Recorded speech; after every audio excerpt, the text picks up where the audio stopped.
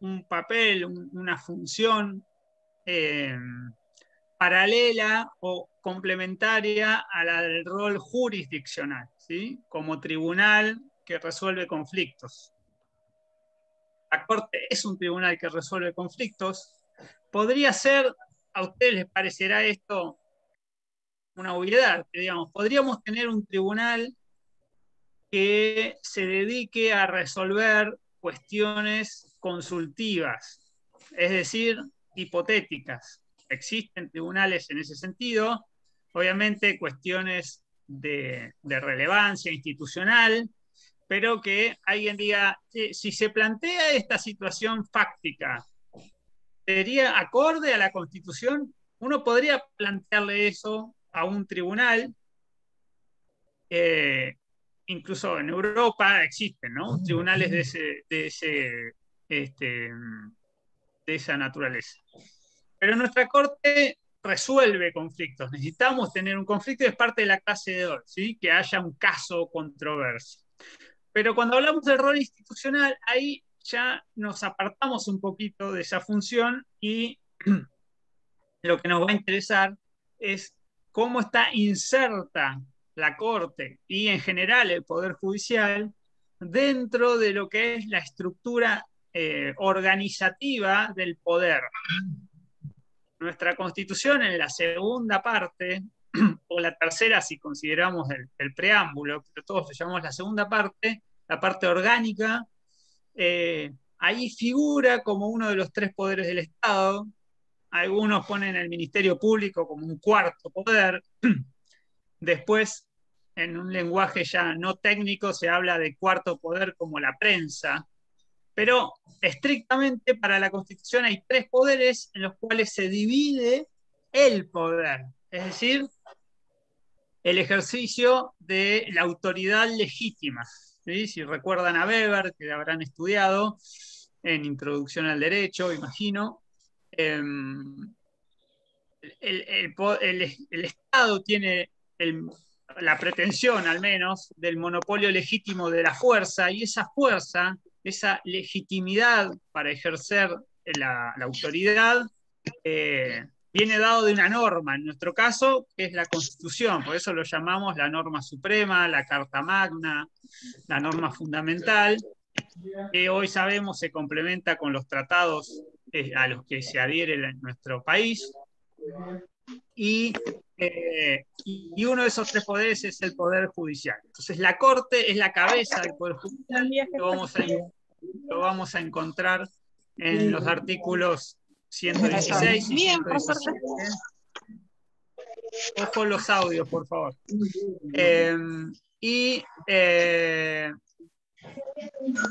Buen día, señor. Y lo que nos va a interesar ahí del rol institucional es cómo es el juego entre los tres poderes. Digo juego en un sentido llano, ¿sí? En sentido estricto sería una relación entre pares. Los tres poderes son pares en el sentido de que se controlan y se habilitan mutuamente. Hay resortes institucionales. Profe, perdón.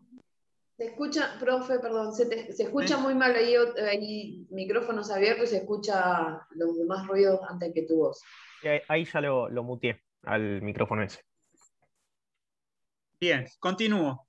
Entonces, cuando nos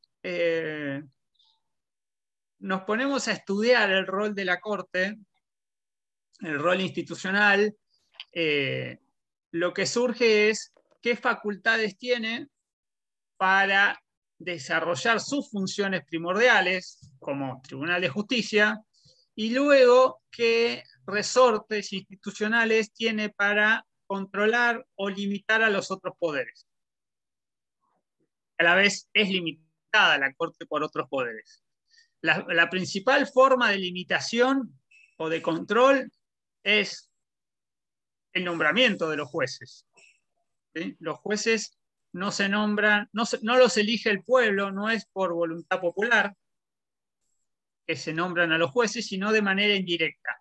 Y la forma de nombramiento es a través de los otros dos poderes intervienen para nombrar a un juez de la Corte. ¿Cómo es el procedimiento? Para decirlo rápido, el presidente elige a un candidato, lo presenta a la sociedad a través de un procedimiento de participación ciudadana para que cualquier ciudadano o ciudadana diga si está a favor o en contra, si tiene objeciones o apoyos a ese candidato.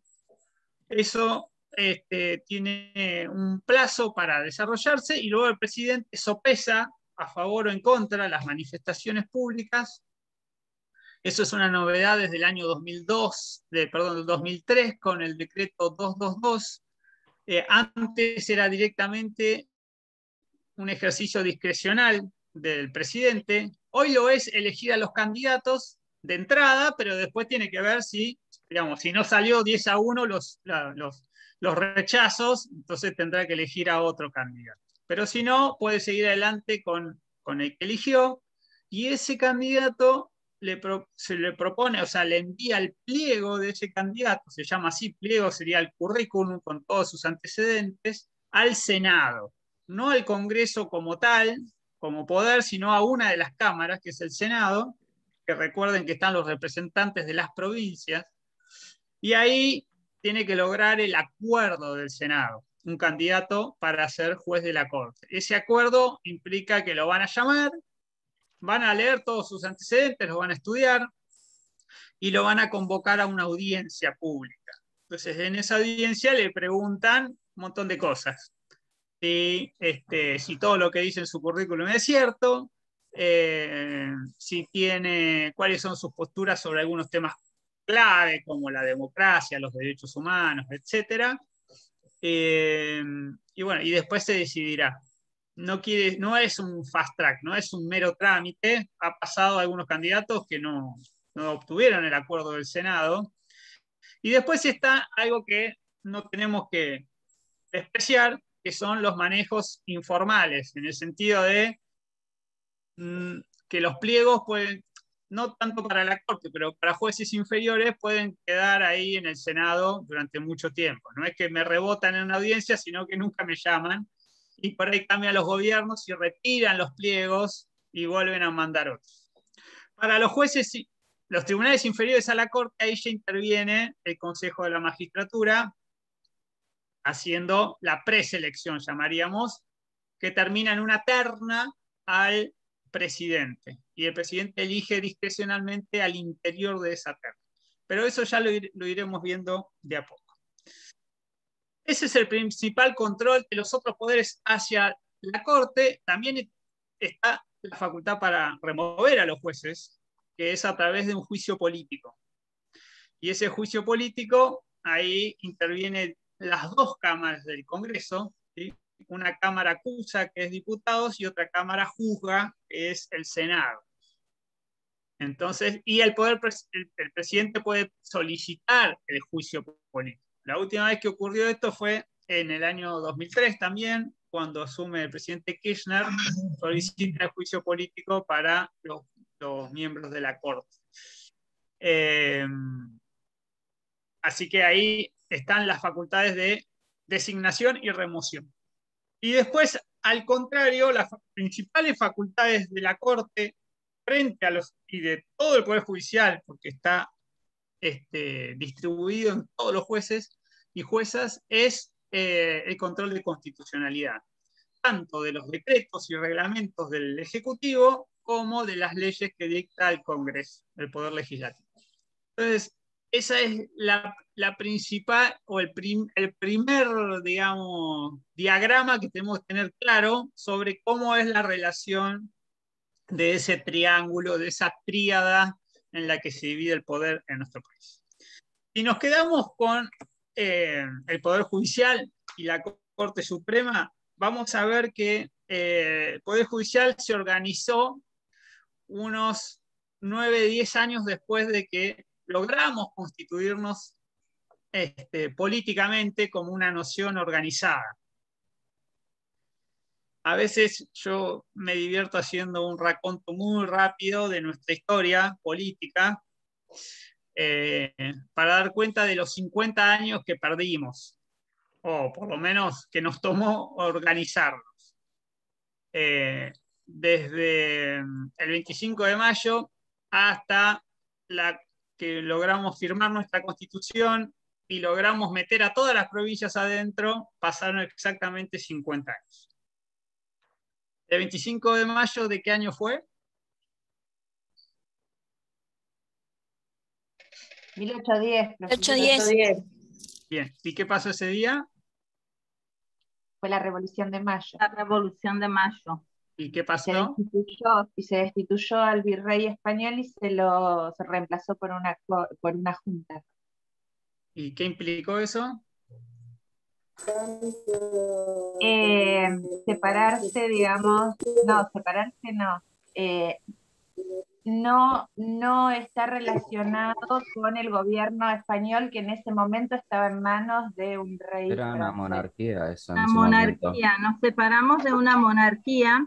Éramos una colonia nosotros. Que era francesa. ¿Y si nos separamos de una monarquía, logramos la independencia? No. Medianamente, porque se declaró recién en 1816 con la declaración del acto del 9 de julio. Bien, y entonces, ¿qué Antes festejamos el 25 de estaba en mayo? Que nos vestimos de granaderos y todo eso. ¿Qué festejamos? La Como- Revolución. La Se primer festeja la revolución de primer habernos separado del gobierno español. El primer paso. El primer paso, eso me gustó. El primer paso puede ser. Eso me gustó más. El primer paso que no fue suficiente, porque no terminamos siendo independientes. ¿Qué No, fuimos? teníamos que esperar A la guerra guerra. nosotros. Nos esperar teníamos la que guerra defender. Pero ¿qué pasó en el Cabildo? ¿Cómo lo podemos enunciar? ¿Por qué festejamos esa fecha? Porque en realidad un grupo de... Conllevó un acuerdo político muy grande. A ver, Cintia. Gobierno patrio, donde se buscaba, a ver, porque vuelvo para atrás. Como Napoleón estaba invadiendo todo lo que era la parte europea, entonces, por temor a ser invadidos acá también y quedar en manos de los franceses, acá lo que se hace se desliga como firmando que estaban con un gobierno propio, pero o sea, en realidad la independencia se hizo después y tampoco es que quedamos libres, o sea, independizados del todo, porque siempre tuvimos relaciones económicas o lo que sea. Pobre, y les dio mucha angustia. Pero no, aparte en la pregunta, también pero no quiero hacer de esto demasiado, pero digo, siempre caemos en lo mismo. La pregunta es, tenemos 25 de mayo, tenemos 9 de julio. ¿Qué diferencia hay? 6 años pasaron. La diferencia... El acta ahí Anita, a ver, Anita.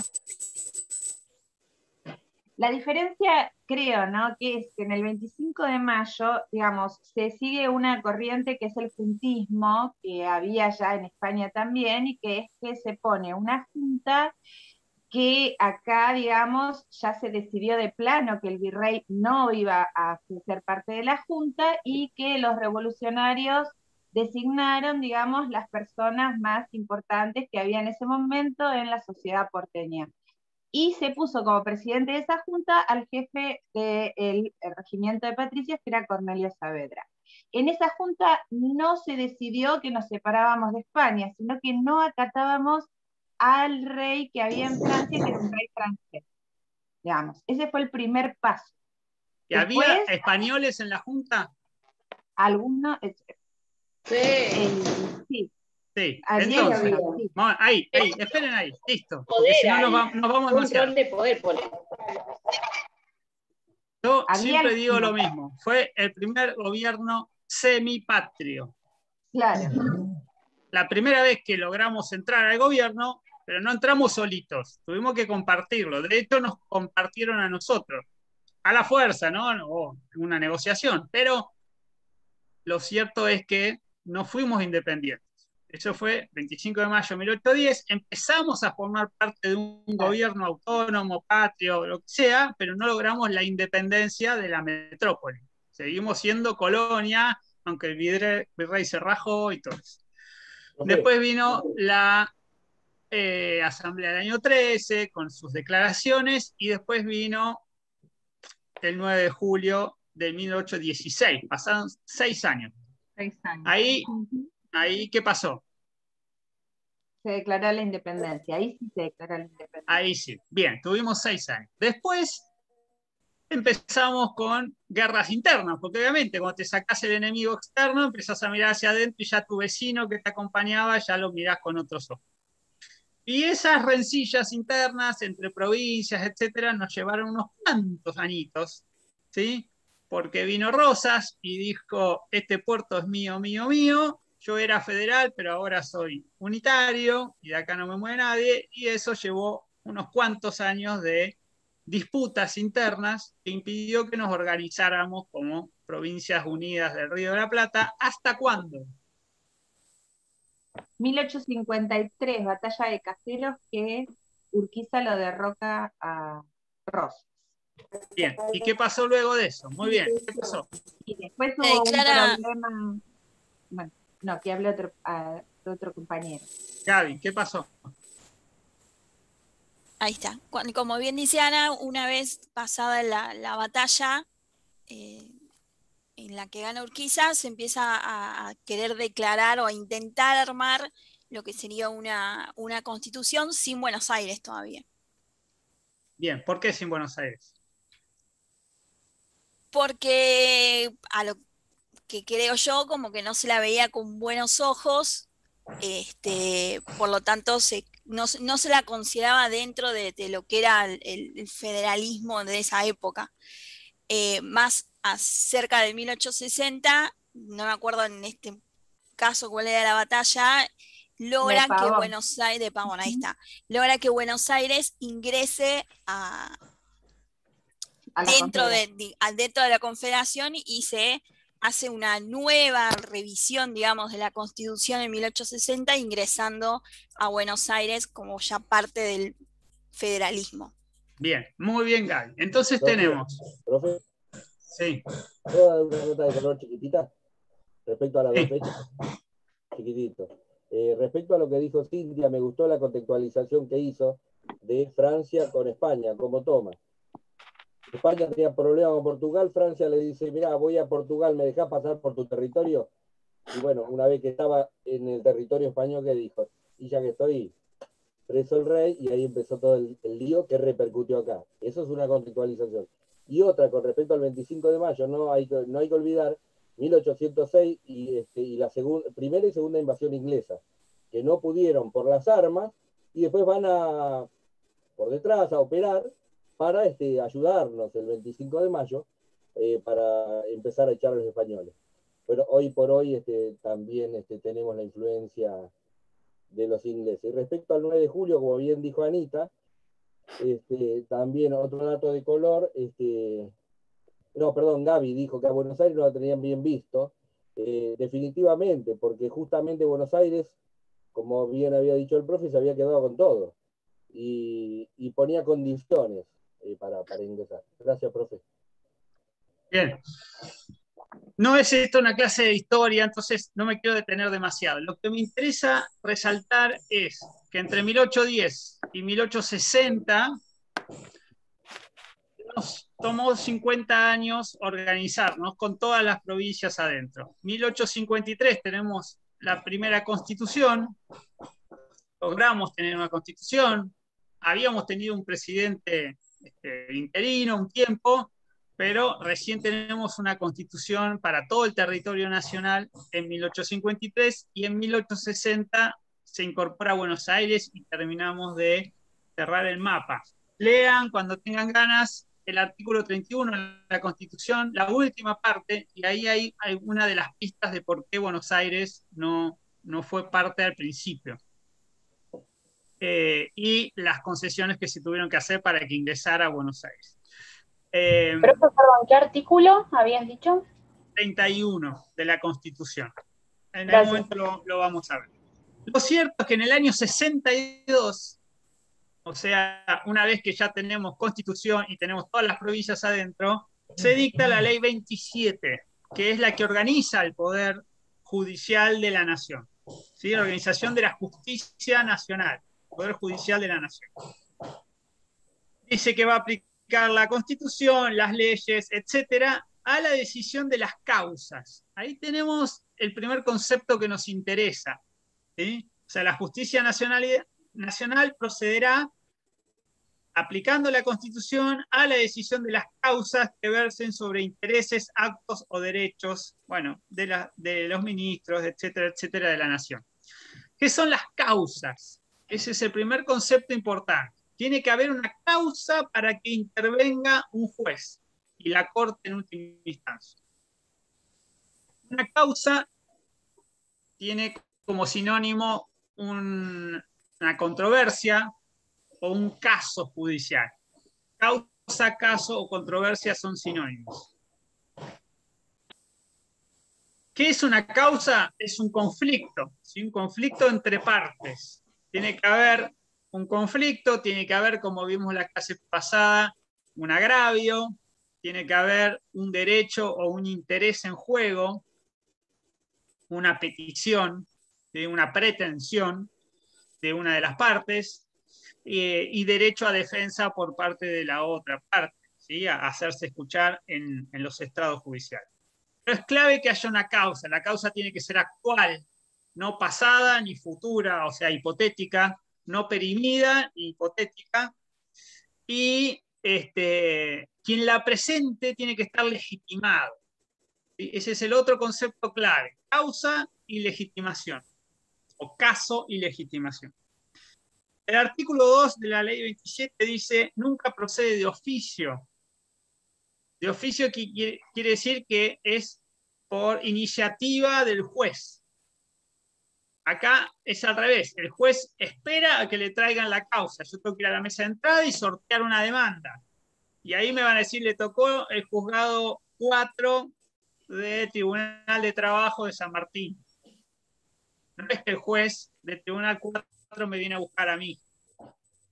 Eso quiere decir que no procede de oficio. Después veremos alguna matización sobre esto, pero en principio nos quedamos ahí. Dice, y solo ejerce jurisdicción, o sea, solamente un juez va a actuar en los casos contenciosos que es requerido instancia de parte. Instancia de parte, una de las dos partes, y caso contencioso, esa palabra, a veces ustedes la ligan, o es fácil verlo como con el contencioso administrativo, ¿sí? Lo contencioso es otra forma de nombrar a una controversia. Una controversia es un caso contencioso, es decir, cuando ya llega a una instancia de un tribunal de justicia. Yo puedo tener una controversia en una faz privada, en un contrato entre partes, hay una controversia. Puedo ir a una mediación prejudicial, puedo tener una controversia con el Estado en una instancia administrativa, pero solo voy a tener un caso contencioso cuando todo eso llega a un juez, ¿sí? A una instancia judicial. Puedo tener un arbitraje, que tampoco es judicial, o sea, hay varias formas de resolver una controversia sin ir a un juez, pero solamente voy a tener un caso judicial cuando se den ciertas condiciones. Una muy importante es que quien presente ese caso esté legitimado para hacerlo. No puede ser que haya un conflicto, pero lo tiene que presentar otra persona. ¿Se entiende? Por ejemplo, si hay una contaminación de un río en Catamarca, no puede ir un vecino de Chubut a presentarla. La contaminación está, hay un conflicto, hay intereses y derechos en juego, pero tiene que ir alguien que es afectado. Para ponerlo muy simple, ¿sí? Entonces te van a decir, no, mire, todo bien, pero para que yo estudie este caso, que venga alguien que esté legitimado, es decir, tráeme un catamarqueño, para ponerlo en términos simples. Bien. El artículo 3 dice, uno de sus objetos es sostener la observancia de la Constitución Nacional. Eso está en el artículo 30 de la Constitución, la supremacía constitucional. Y el artículo 4 dice que decide en todos los asuntos regidos por la Constitución y las leyes. Y vamos al artículo 116 de la Constitución, siempre les digo de tenerlo a mano. ¿Tienen por ahí el texto constitucional? Sí, profe, sí. Bueno, el 116, ¿alguien lo quiere leer? Yo lo leo, si quiere. Meta. Corresponde a la Corte Suprema y a los tribunales inferiores de la Nación el conocimiento y decisión de todas las causas que versen sobre puntos regidos por la Constitución y por las leyes de la Nación, con la reserva hecha en el inciso 12 del artículo 75, y por los tratados con las naciones extranjeras, de las causas concernientes a embajadores... Stop. Entonces tenemos, corresponde a la Corte y los tribunales inferiores, o sea, todo el Poder Judicial. El conocimiento y decisión. Conocimiento y decisión son dos acciones diferentes. Conocer es entender, abocarse a estudiar, ¿sí? Analizar. Lo puede hacer alguien que no tiene función jurisdiccional, lo puede hacer un procurador fiscal, decíamos, o lo podemos hacer nosotros en una fase académica. Cualquiera puede entender. Ahora, decidir ya lo hace solo un juez. Y para decidir es que tenemos que ir a buscar la última parte del fallo, cuando se dice resuelve. Esa es la decisión. Todo lo que hay de ahí para arriba es parte del análisis. Pero la decisión que parte de una autoridad es eso, resuelve. Eso es lo más importante del fallo que hace a la actuación de una autoridad del Estado. Nosotros, todos los que estamos acá, no podemos resolver nada en términos jurisdiccionales, ¿sí? Salvo que seamos jueces o juezas. Entonces dice, conocimiento y decisión, podría decir resolución, de todas las causas. Todas las causas. Si son todas, es exhaustivo, no queda nada fuera. ¿Cuáles? Las causas. Entonces, ahí vuelvo a lo de la ley 27, causa. Causa, caso o controversia. Si no hay causa, caso o controversia, no puedo ir a la justicia. Me iré a llorar a la iglesia, me iré a un tribunal arbitral, me iré a un ministerio, pero no puedo ir a un juez. Que versen sobre puntos regidos por la Constitución, los tratados o las leyes. ¿Sí? Entonces, ahí tenemos que leer el 116 junto con el 30, que habla de la supremacía constitucional. Ya vamos a volver ahí. Y después, bueno, dice las causas tal cosa, las causas tal otra, pero ahí ya nos vamos a meter más tarde. Por ahora nos quedamos ahí. Para que intervenga la Corte, tiene que haber una causa donde esté en disputa algún punto de la Constitución, tratados o leyes federales, es decir, leyes que hace el Congreso de la Nación.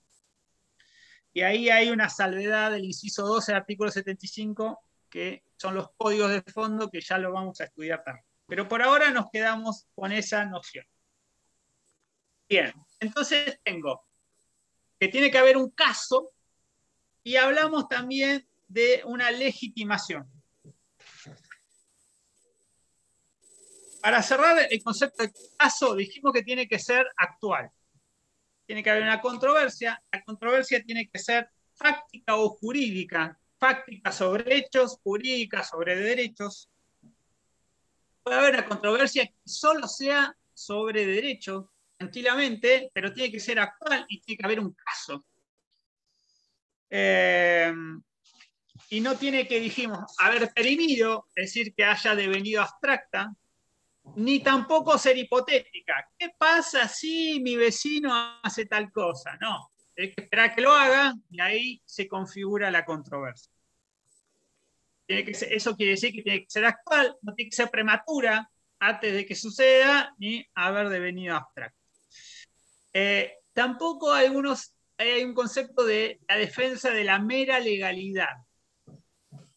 ¿Qué quiere decir eso? Que yo no puedo ir y plantearme un juez y yo quiero que se cumpla la ley. Porque ahí va a fallar la segunda parte, que es la legitimación. Si, bueno, ¿y usted qué interés tiene? Ah, no, yo soy un ciudadano y quiero que se cumpla la ley. Entonces quiero, por ejemplo, que nombren al defensor del pueblo, porque no lo nombran hace 15 años. Bueno, pero usted tiene un problema específico. ¿Por qué viene acá? No, no, yo soy ciudadano argentino, o tal vez ni siquiera soy ciudadano, soy residente extranjero. Bueno, no, vuelva a su casa. Tiene que tener legitimación. Ese es el segundo concepto, legitimación. Tanto caso como legitimación vamos a tener novedades en Halabi. Por eso es el primer fallo que vemos. Ahora vamos a ver de qué tipo de novedades. Legitimación, vieron que el artículo 2 de la ley 27 decía a instancia de parte y no de oficio. Entonces, la parte es esa, la parte legitimada, el sujeto que va a la justicia. Para ir y ser parte legitimado, tengo que estar solicitando o requiriendo, ¿sí?, la validación de un derecho, ¿sí?, que me reconozcan un derecho de poder ejercerlo de forma plena. El derecho me tiene que haber sido reconocido por alguna norma, ¿sí? Son derechos positivos. ¿Sí? Yo tengo que ir a la Constitución y ver, bueno, la Constitución me permite a mí, por ejemplo, comerciar libremente. Entonces yo voy y le digo al juez, mire, yo quise abrir un kiosco, pero me lo impidieron. Tal vez físicamente alguien no me dejó abrir la persiana, o tal vez jurídicamente, normativamente, porque, no sé, me ponen un montón de trabas para darme un permiso ambiental para abrir un kiosco en el garage de mi casa. Entonces, digo, yo quiero ejercer el derecho a la industria lícita que está en la Constitución, artículo tanto, 14 no sé qué. Entonces, ahí yo invoco mi legitimación del juez. Y el juez analizará si estoy legitimado o no. Pero nunca va a decir, no importa la legitimación. ¿Sí? Es un requisito para iniciar una causa, para que prospere. Entonces, en instancia de parte, una de las partes tiene que ir al juez y solicitar esto. Se suele decir que quien insta una actuación judicial es el afectado. ¿Sí? Si uno dice el afectado es porque ya está dando cuenta de que hay un perjuicio o una lesión a un derecho. Hay un menoscabo a los derechos o a los intereses de un sujeto que va a la justicia para que repongan o para que remuevan los obstáculos o los perjuicios o lo que causa el hecho que causa la lesión a sus derechos. Eso visto desde el punto de vista individual. Por ejemplo, mire, yo tenía estacionado el auto en la puerta de mi casa, vino un colectivo y lo chocó. Entonces, yo estoy afectado en mi derecho de propiedad y voy contra la compañía de colectivos. Ahí se configura la controversia, tengo un conflicto, una afectación a mi derecho a la propiedad, resguardado por la Constitución, voy a un juez, no a un juez laboral, sino un juez comercial, civil y comercial, que ve las cuestiones patrimoniales, y le digo, mire, quiero que me devuelvan el auto en la situación anterior al choque. Entonces, o me lo arreglan, o me dan un auto nuevo, o me dan una indemnización, o lo que fuere.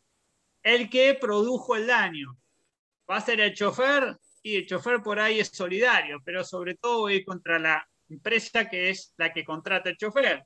Y finalmente voy a ir contra la agencia de seguro con la cual está garantizada esa empresa. Bueno, responsabilidad civil, exactamente. Tengo que ver si además hubo algún daño a alguna persona. Pero para ponerlo simple, soy yo que soy el dueño del auto. No el vecino de enfrente que vio cómo el colectivo chocaba mi auto. Ese podrá ser un testigo, pero no podrá iniciar la causa, porque no está legitimado. Tengo que ir yo, que soy el afectado, porque soy el dueño del auto, y tengo que demostrar que soy el dueño del auto. Tengo que llevar el título de propiedad. No es, yo lo uso todos los días. Mira, acá están las fotos, los videos de que lo uso todos los días. ¿Sí? Eso no me hace dueño del auto. Entonces no me hace legitimado para iniciar esa causa. Bien, en Halabi vamos a ver que se amplía la legitimación. Pero no nos tenemos que olvidar de esta primera, que es la individual, porque la individual no desaparece nunca. Incluso en las acciones colectivas. Vamos a ver en las acciones colectivas que puede estar otros legitimados como el defensor del pueblo o una asociación, pero siempre tiene que haber algún afectado, que es un vecino. Hay una causa muy conocida que se llama Mendoza, que es por la contaminación del riachuelo, y Mendoza no es la provincia de Mendoza, es una vecina que vivía en la ribera del riachuelo. No me acuerdo el nombre de pila. Pero siempre tiene que haber un afectado, aunque yo planteé alguna cuestión un poco más general, ¿sí? Como las que son ligadas al ambiente. Bien. Estos dos conceptos, caso y legitimación, los vamos a ver todo el tiempo. Y ustedes se van a encontrar que por lo general al principio de los fallos la Corte analiza esto. Lo hacen ya los jueces inferiores, pero la Corte vuelve, ¿sí? Y muchas veces la Corte te puede decir, mire, esta causa de vino abstracta, chao, llorar de campito. Entonces no intervengo. Lo puede decir antes de abrir un recurso extraordinario. Y puede haber excepciones también. Vamos a ver en el caso Fallo, que es sobre interrupción del aborto, que la Corte dice, mire, acá ya se produjo la interrupción del aborto. ¿Para qué voy a actuar yo si ya no hay una controversia actual? No está vigente. Me pedían que autorice, le pedían a un juez que autorice la interrupción y eso ya sucedió. Pero ahí la Corte dice, pero voy a hacer una excepción. ¿Por qué? Porque en 9 meses nunca me va a llegar a mí una causa vigente, porque siempre tardan más los plazos de primera instancia, segunda instancia, a lo que es un periodo natural de un embarazo. Entonces, tomando ese dato y diciendo yo voy a resolver para todas las causas que vengan en el futuro, es que hace una excepción. Pero es eso, la excepción a la regla. Nosotros tenemos que tener bien en clara la regla de caso y la regla de legitimación. Cuando yo tengo legitimación, tengo que tener la legitimación de las dos partes. ¿Sí? Yo insto una actuación judicial, porque soy el afectado, y le digo, che, quiero que aquel me pague el daño del auto. ¿Y quién es aquel? Entonces, yo no puedo ir contra cualquiera, contra el que se me ocurre o contra el que creo que es solvente. No, tengo que ir contra el que está legitimado para hacer la contraparte. Y el otro puede decir, bueno, mire, yo no tengo nada que ver en esto. Sáqueme de esta controversia porque yo no tengo nada que ver. Imagínate, yo pongo a la provincia de Buenos Aires, pongo a la nación, pongo a todo el mundo. Y el otro puede presentar lo que se llama una excepción por falta de legitimación pasiva. Activa es el que insta la causa y pasiva es el que se defiende. Entonces tengo que tener la legitimación de los dos lados. Cuando queda configurada la litis, que son las dos partes y el objeto del litigio, ¿sí? ¿Qué hay acá? Un reclamo de daños y perjuicios por una lesión patrimonial, una afectación patrimonial a un bien inmueble, ¿sí? A un automóvil. Ya queda trabada la litis, que son las partes y el objeto, y el tribunal que va a actuar. Con todo eso yo tengo lo que se llama la controversia, la litis. Una vez que yo tengo eso, se va a sustanciar, o sea, se va a tramitar todo el expediente, se va a abrir a prueba, va a haber alegatos, y finalmente va a haber una resolución, que es lo que decían que un juez decide. Esa resolución, ¿a quién va a afectar? Afectar en el sentido de que puede beneficiar o puede perjudicar, pero ¿a quién alcanza? ¿Cuáles son los efectos del fallo? Y ahí tenemos que saber otra vez la regla. La regla es que el efecto es interpartes. Solamente la resolución del juez va a afectar a las partes que están en esa litis. Las va a afectar de manera obligatoria, o sea, nadie se puede escapar. El juez falló, dice, mire, no hay derecho a la indemnización, ya está, no se paga nada por esa. ¿Por qué? Porque estaba mal estacionado, no sé. O dice, sí, hay derecho a indemnización de tal monto. Bueno, y la parte perdidosa tendrá que pagar. Es obligatorio el fallo para las partes que están ahí adentro. Ahora, a veces no es fácil delimitar quiénes son las partes afectadas. Tendrían que estar, por lo menos una forma de identificarlas. Pero vuelvo a la regla, interpartes. Esa es la regla.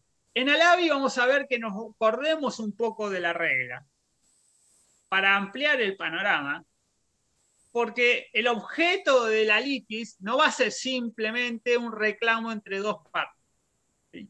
Porque no va a ser un reclamo patrimonial de alcance individual.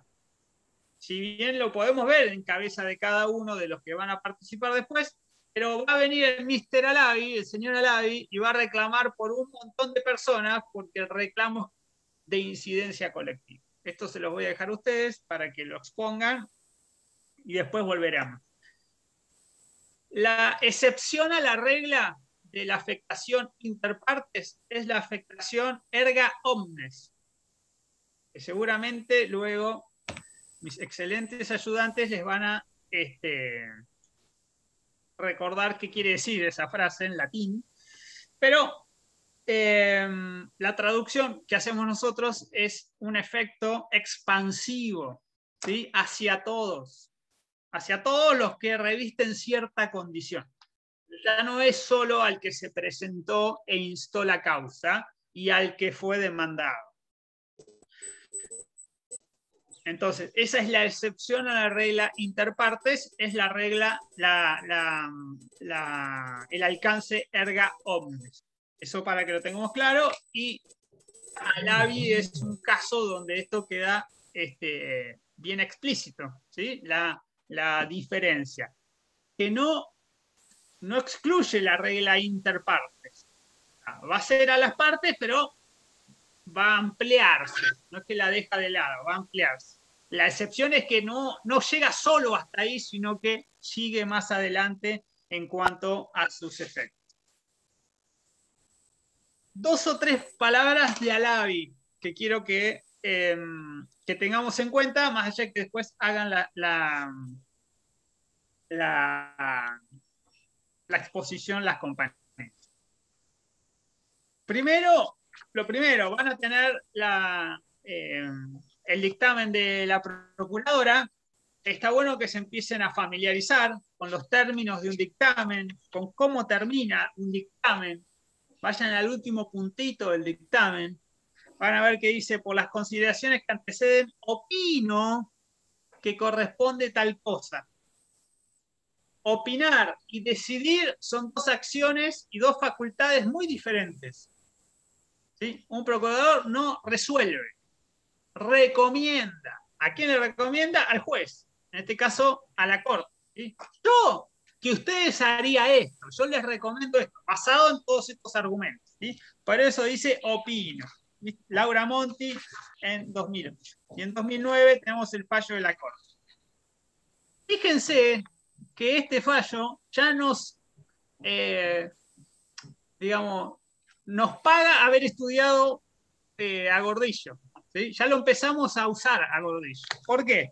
Porque uno tiene que ir al considerando 14 para encontrar los hechos. O por lo menos una complementación de los hechos que están en el considerando 1.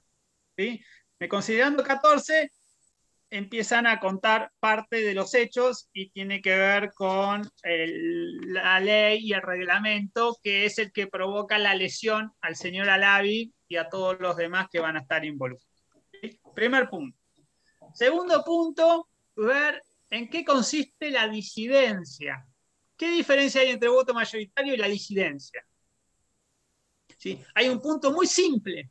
La disidencia no se mete a estudiar un montón de cosas que dice el voto mayoritario.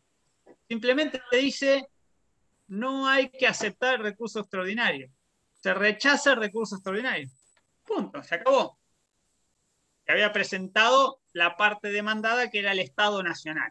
Entonces, si yo rechazo el recurso extraordinario, punto. Vuelve todo a la instancia anterior, queda firme la sentencia de Cámara.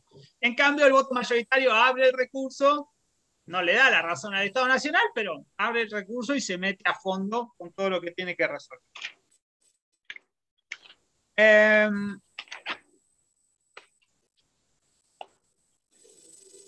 Este es un fallo que siempre decimos donde la Corte resuelve por vía pretoriana.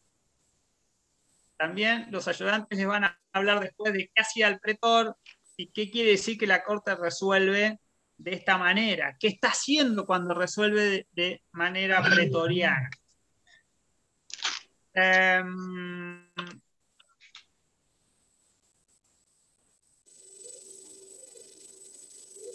La clave en este fallo va a ser el artículo de la Constitución que habla de las acciones colectivas. La Constitución ya estaba, el fallo es del 2009, dijimos, la Constitución es del 94. Fíjense los años que habían pasado entre una acción y otra, una intervención y otra, pero el ejercicio de ese derecho a las acciones colectivas, dice la Corte, no estaba reglamentado. Entonces, el tema de fondo acá es esa acción pretoriana que vimos, actuación pretoriana, es porque el ejercicio del derecho que emanaba de las acciones colectivas del artículo 43 no sabía cómo se podía ejercer en la práctica. Entonces la Corte lo que hace es bajar eso a tierra y decirle a la señora Halabi, bueno, usted tiene que hacer de esta manera. Pero después lo que le dice al Congreso es, mire, lo que yo estoy haciendo acá lo tiene que hacer usted. Usted es el encargado de reglamentar la Constitución. Entonces, eso es lo que nosotros solemos llamar como un obiter dictum. No es parte de la resolución, sino de exhortaciones a otro poder. Y eso lo van a encontrar, por ejemplo, esperen que lo tenía anotado por acá. Considerando 12. 12, acá. Bien, considerando 12, exactamente, es el que dice, está en el medio del segundo párrafo, dice, este aspecto resulta de gran importancia porque debe existir una ley que determine tal cosa y tal otra. La ley no la hace la Corte o el Poder Judicial, la hace el Poder Legislativo. Entonces acá lo que le está diciendo que ustedes que son pares míos en el ejercicio del poder, bueno, cumplan con su tarea. ¿Sí? Dice, frente a esta falta de regulación, faltan leyes, dice, y que constituye una mora de que el legislador debe solucionar cuanto antes para facilitar el acceso a la justicia. Esto es institucional. Un poder le tira la oreja al otro poder. Esto no tiene que ver con la resolución del fallo. O de manera directa, ¿sí? Pero decirle a los legisladores, ustedes están en mora, podría habérselo callado la Corte. ¿Sí? Por eso nos interesa Gordillo, las cosas que hay entre líneas en un fallo. Pero acá la Corte no solo reglamentó un derecho, cosa que no debería ser, porque la Corte está para juzgar, no para ejercer facultades legislativas, sino que le dice, lo hago yo porque en 25 años no hiciste esto. 25 años no, teníamos 94, 2004, 2014 y 25 años. No, 15 años. En 15 años no hiciste esto. 15 años. Bueno, entonces dice, bueno, como en 15 años no ejerciste tu facultad, la voy a hacer yo. Pero para este caso, después, en general, vas a tener que sacar una ley. Bien, dos cuestiones más. Profesor, Sí. ¿puedo hacerle una pregunta? Es del punto anterior que habla sobre la disidencia.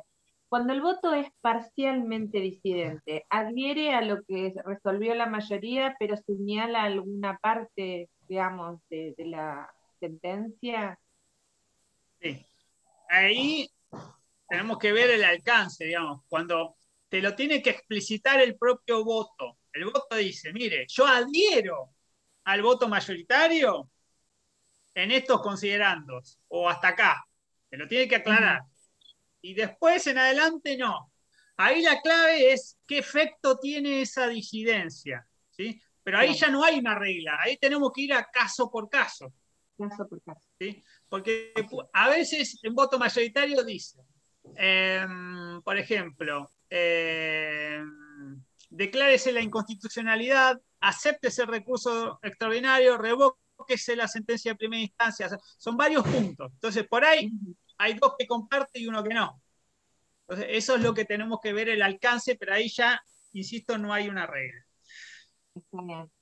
Cuando hablábamos de los efectos de una sentencia, Halabi es clave en esto. El efecto, seguro las chicas lo van a señalar, el efecto interpartes es la regla, la excepción es cuando va más allá.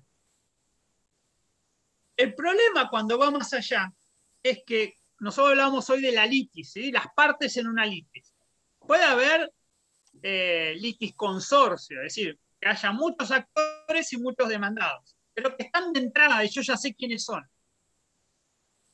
Ahora, cuando tengo una acción colectiva, el problema es que pueden entrar muchos más, ¿sí?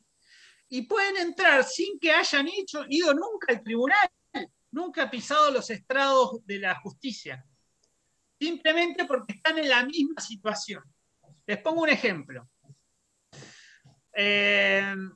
La distribuidora de luz cobra de más en la factura. Se presenta a un tribunal el defensor de los usuarios, un afectado, un vecino, y una asociación de defensa de los consumidores, el defensor del pueblo. Piden que hay una facturación errónea, excesiva, y el juez le da la razón. ¿A quién va a beneficiar esa sentencia? ¿A esos que se presentaron o a alguien más? A todos los usuarios. A todos los usuarios de la misma zona de facturación, que estaban en la misma situación que el afectado que está en la causa. Bueno, ¿qué van a hacer? En la próxima factura me van a reconocer un crédito. Pero yo no hice nada, me quedé en mi casa, pero me beneficié de la sentencia. Ahora, el problema es cuando alguien dice, yo quiero salirme y no estar beneficiado por alguna razón, o alguien dice, che, yo también quiero entrar. Estoy en el municipio de al lado, pero a mí también me facturaron de más. Entonces quiere entrar. Entonces, esto de entrar y salir, la Corte va a decir acá que hay que reglamentarlo. Es uno de los problemas que hay. ¿Y cuál es el tema de fondo? ¿Cómo delimitamos la clase? Para las acciones colectivas, la clave va a estar en cuál es la clase representada en esa acción. Y ahí vamos a tener problemas a veces de vaguedad, de ambigüedad, o sea, problemas del lenguaje que vimos en las primeras clases, vamos a volver, se trasladan acá a los problemas jurídicos. La Corte es piola, porque saca todo este fallo, rompe todo con Halabi, fue una sensación en su momento, pero no se metió en estos detalles, que a veces no son tan detalles, sino que le dijo al Congreso, mirá, la ley que vayas a sacar cuando te pongas a laburar, tiene que figurar todos estos puntos, ¿sí? Hay que resolver. Bien. Lo van a encontrar ahí al final entre el 12 y el 13, considerando 12 y 13. ¿Qué más? Y hay algo en el final del 20 que también está, lo llaman opt-in y opt-out. Optar por entrar y optar por salir. Bien. Bien. Y después tenemos que tener en cuenta quiénes hacen el voto mayoritario, algo que ya vimos, tenemos que ir adentrándonos. Van a ver que dicen disidencias parciales, como decía recién la compañera, y los que no dicen nada quiere decir que hacen al voto mayoritario, ¿sí? Tienen que ver cuántos hacen, a ver cómo llegamos a la mayoría. Acá vamos a tener 4-3, entonces eso lo tengo que contar bien. Y además, fíjense, hay 2 disidencias que van juntas y una que va aparte, ¿sí? Todas esas son las cositas que tenemos que empezar a poder ver. Bueno, y a ver si me queda algo más. Palabras que tenemos que aprender.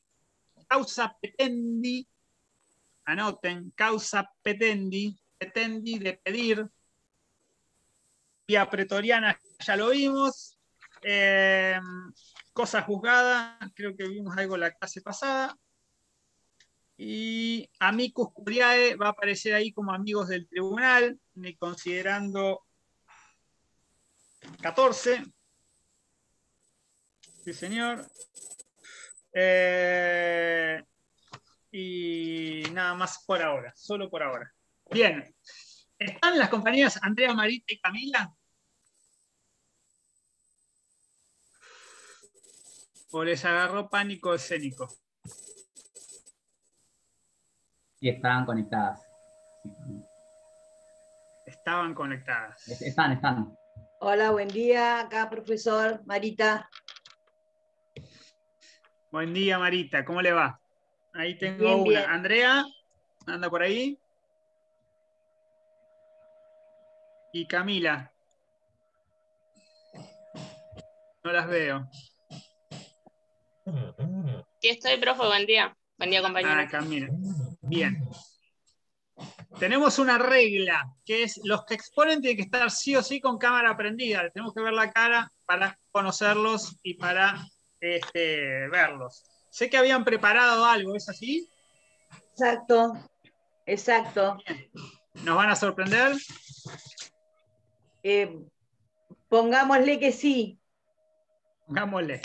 Bueno, son 9:25. Hacemos un receso de 10 minutos, ¿sí? Reponemos energías y volvemos con la exposición de las compañeras. Yo los dejo por hoy, me tengo que ir lamentablemente. Va a ser una excepción, no la regla, esperemos. Pero bueno, hay cuestiones que no puedo manejar. Suerte a las expositoras. Después voy a ver el video y me voy a poner muy exigente y la clase que viene les daré mi opinión. Alejandro, Sayuri, Francisco, Alfredo y Alejandra, no sé si había alguien más por ahí. Lucía. Y Lucía, ¿cierto? Todos ustedes, lúzcanse. Nos vemos la próxima. Gracias, profe. Gracias. Lo único que hacemos es hacer una pausa acá, Seguimos con el mismo link, no hay que irse a ningún lado. Gracias, Si quieren desactiven la cámara y no salgan de la reunión. Desactiven No la se cámara. vayan, volvemos. Listo, gracias. Adiós. Chao, profe, que le va. Listo, ahí está grabando. Bueno, continuamos esta parte también. Ahora vamos a hablar del fallo Halabi, que corresponde a la asignatura Análisis Jurisprudencial, cátedra de Federico Tea. Hoy tenemos a 3 expositoras. Es la primera vez que vamos a exponer un fallo en esta comisión y lo va a hacer Marita Romero, Camila Cardillo y Andrea, que le adeudo el apellido. Así que, chicas, adelante cuando ustedes quieran.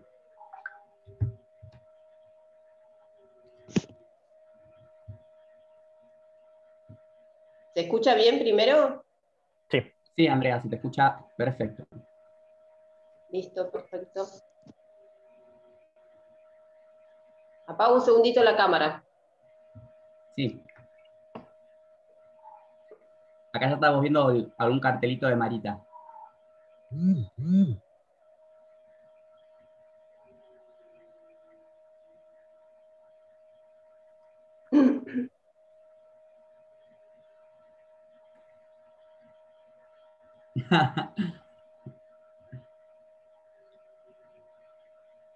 Locas por un fallo. No sé si la están viendo a Marita. No, yo no la puedo ver, ¿eh? Está sacando una presentación a través de carteles, en la cual está explicando. Marita, si podés ir hablando mientras mostrás los carteles, así nos aparece en la ventanita principal, para que lo puedan ver todos. Ampliar. Porque no veo nada. O lo podría ampliar la pantalla.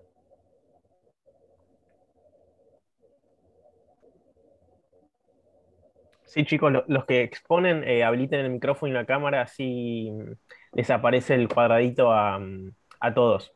Si no, se pierden entre todos los integrantes del Zoom.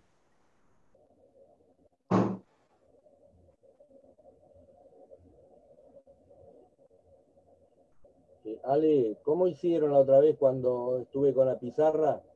Que pusieron tipo en pantalla grande. ¿Por qué no le sugieren a Marita eso? ¿Se ve ahí? Ahí está, Ahora ahí sí. está. ¿Se ve ahí? Ahora sí. Ahora sí, Marita. Bien. Un poquito más lejos, Marita. Marita, tenés que alejarlo un poquito de la cámara. Ahora sí. Un poquito más. Un poquito más arriba. Ahí está. Ahí está. Perfecto.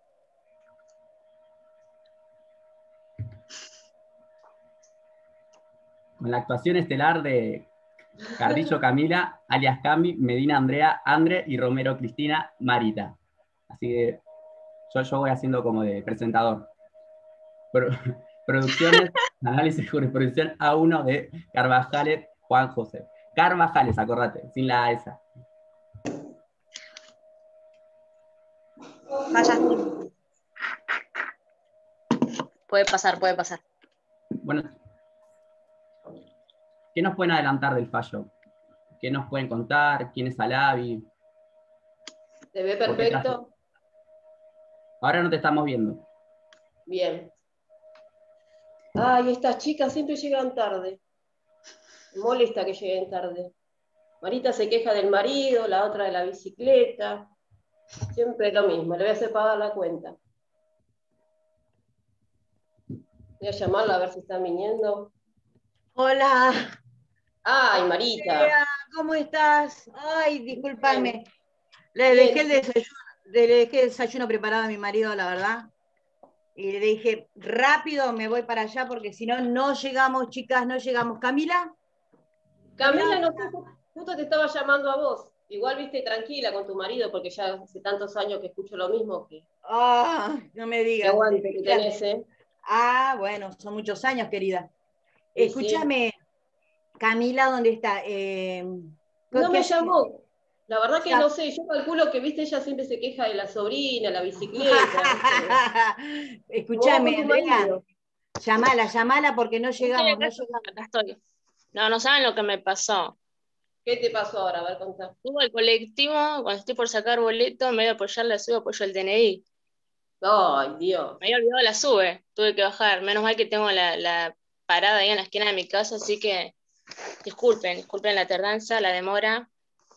Ya estoy. No, está bien, mamita, está bien. Bueno, empecemos, chicas, porque, vuelvo a repetir, no llegamos. Aparte Sí, pero escúchame, Marita, ¿sabés que me estaba acordando? ¿Te acordás cuando estábamos haciendo la carrera de Derecho?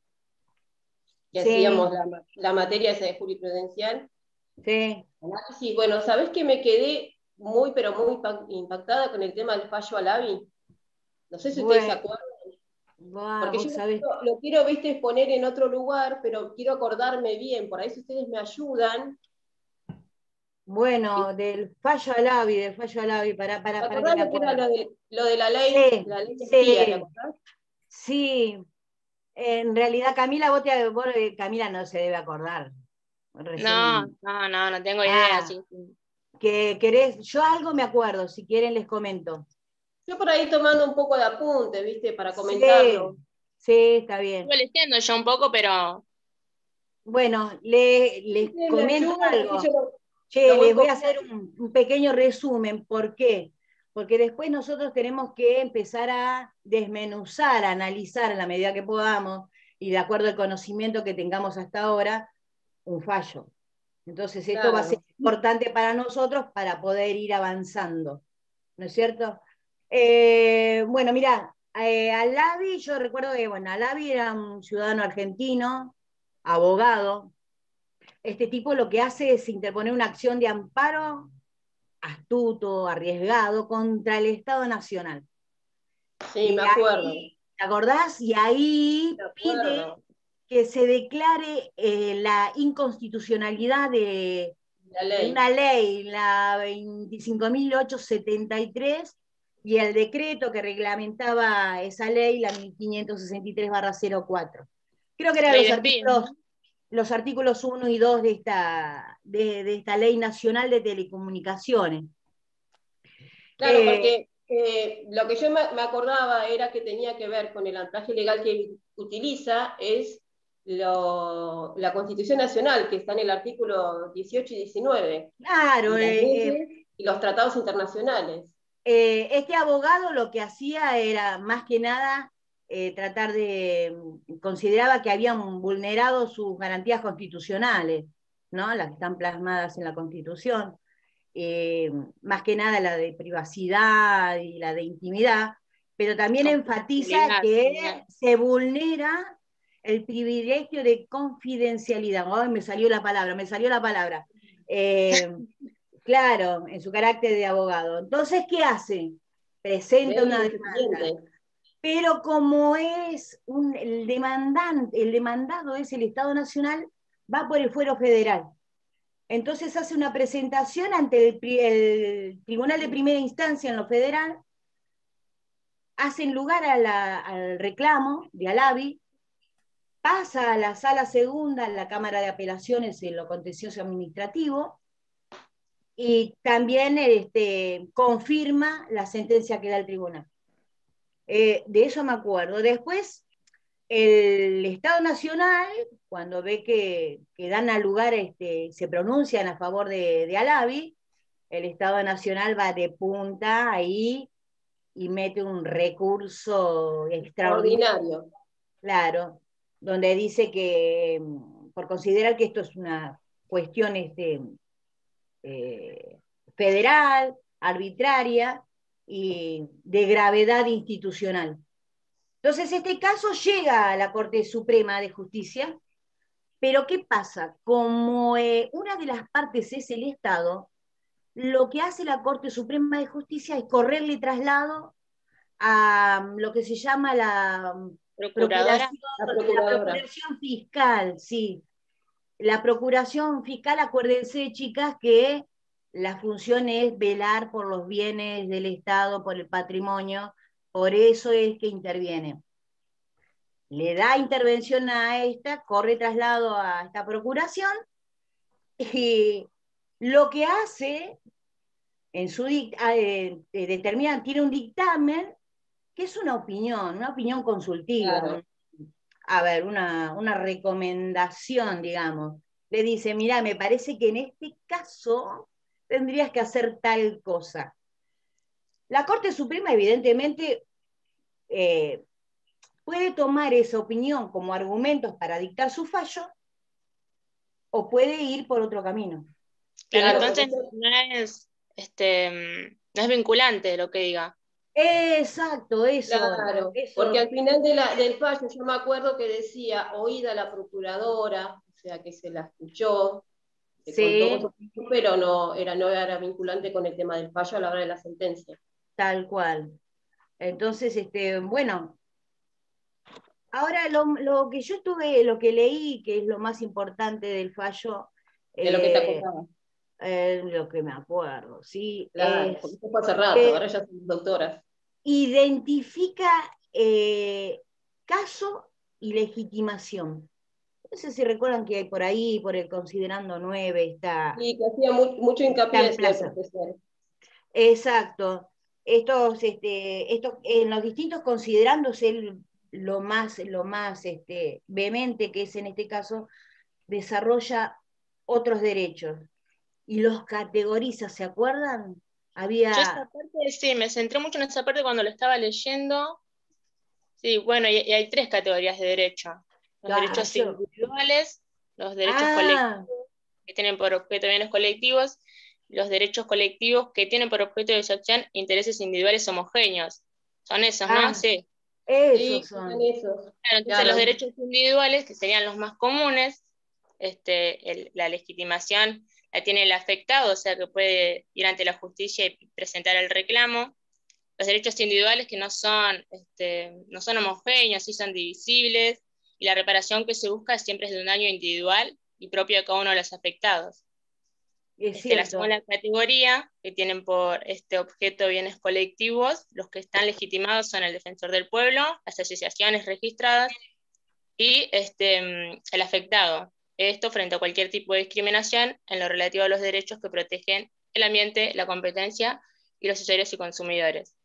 Y por último, que hace referencia a este fallo, son los derechos colectivos que tienen por objeto de su acción intereses individuales homogéneos.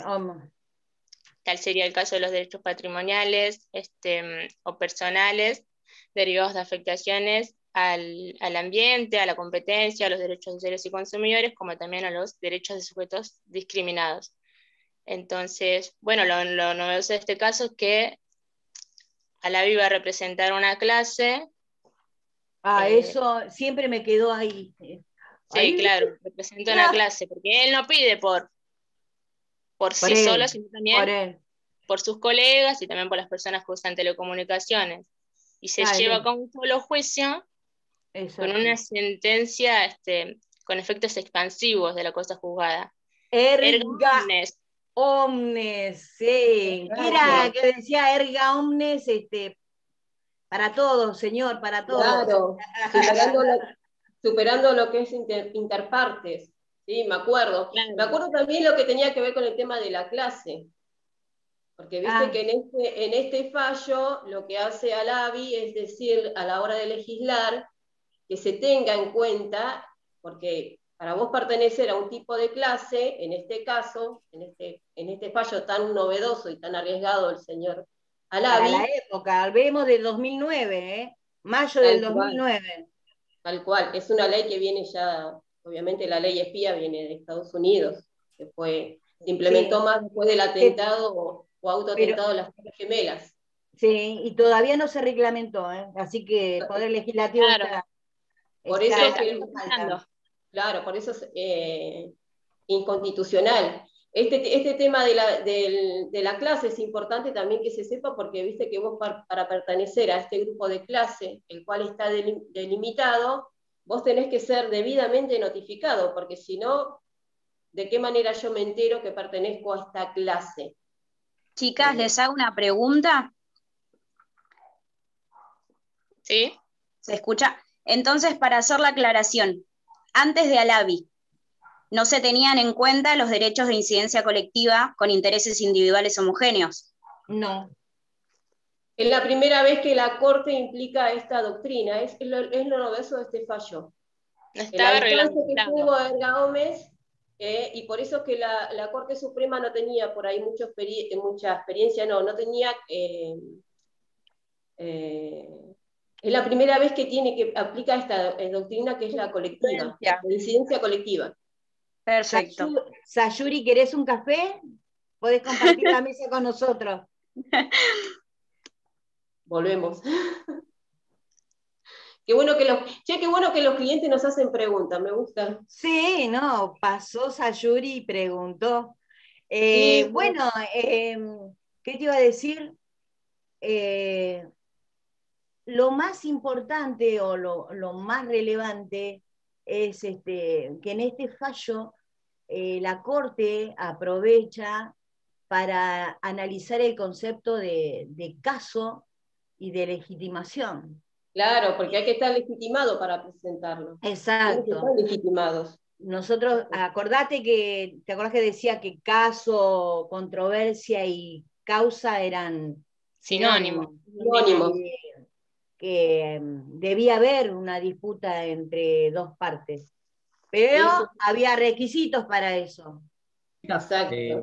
Les pido un matecito, si no sé si están, pero nada, entonces Halabi es un abogado que justamente se sintió en causa propia y en condición de usuario, se sintió afectado porque le estaba siendo vulnerado un derecho, ¿no? Le estaba siendo vulnerado un derecho, el Estado le interfería en las comunicaciones, ¿no? Entonces él presenta una demanda para que se le dejen de cercenar su derecho, ¿no? Porque justamente él tiene un secreto profesional y demás, ¿no?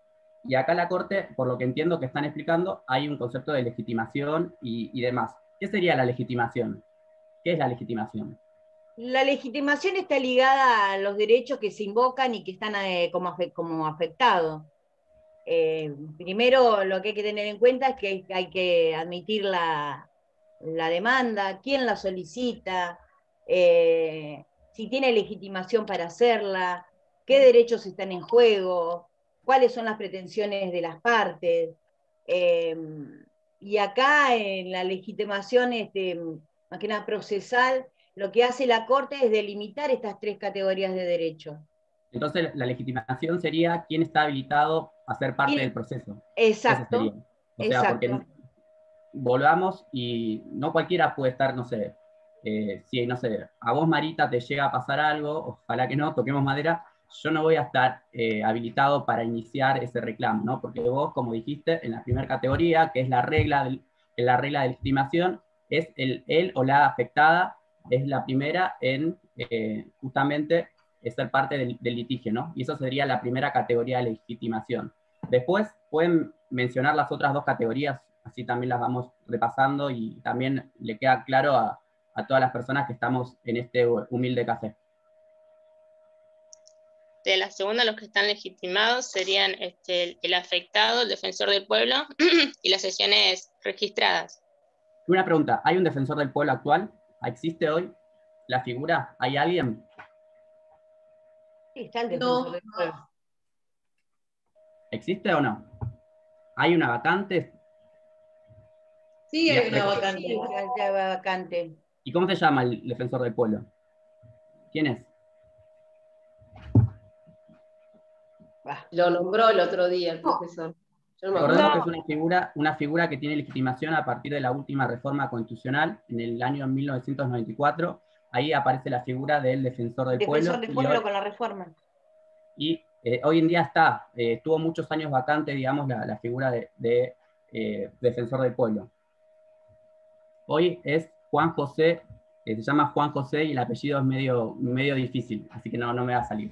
Pero sí, hoy día es una persona que está habilitada para todas estas causas de incidencia colectiva, ¿no? Después, Camila, me estabas comentando algo más, ¿no? Estabas comentando de otro más. Dijimos el afectado, dijimos el defensor del pueblo, ¿y quién más? Me dijiste que no. Asociaciones registradas. Pero pará, ¿y cualquier asociación puede estar legitimada? O sea, yo tengo una asociación de... No, una asociación... ¿Puedo hacer algo una asociación que esté abocada a una cosa específica. Yo no puedo ir a reclamar por el ambiente cuando soy una asociación de, qué sé yo, que está por el cuidado de los animales, por ejemplo. ¿Y con eso solamente me basta para poder funcionar o tener legitimación?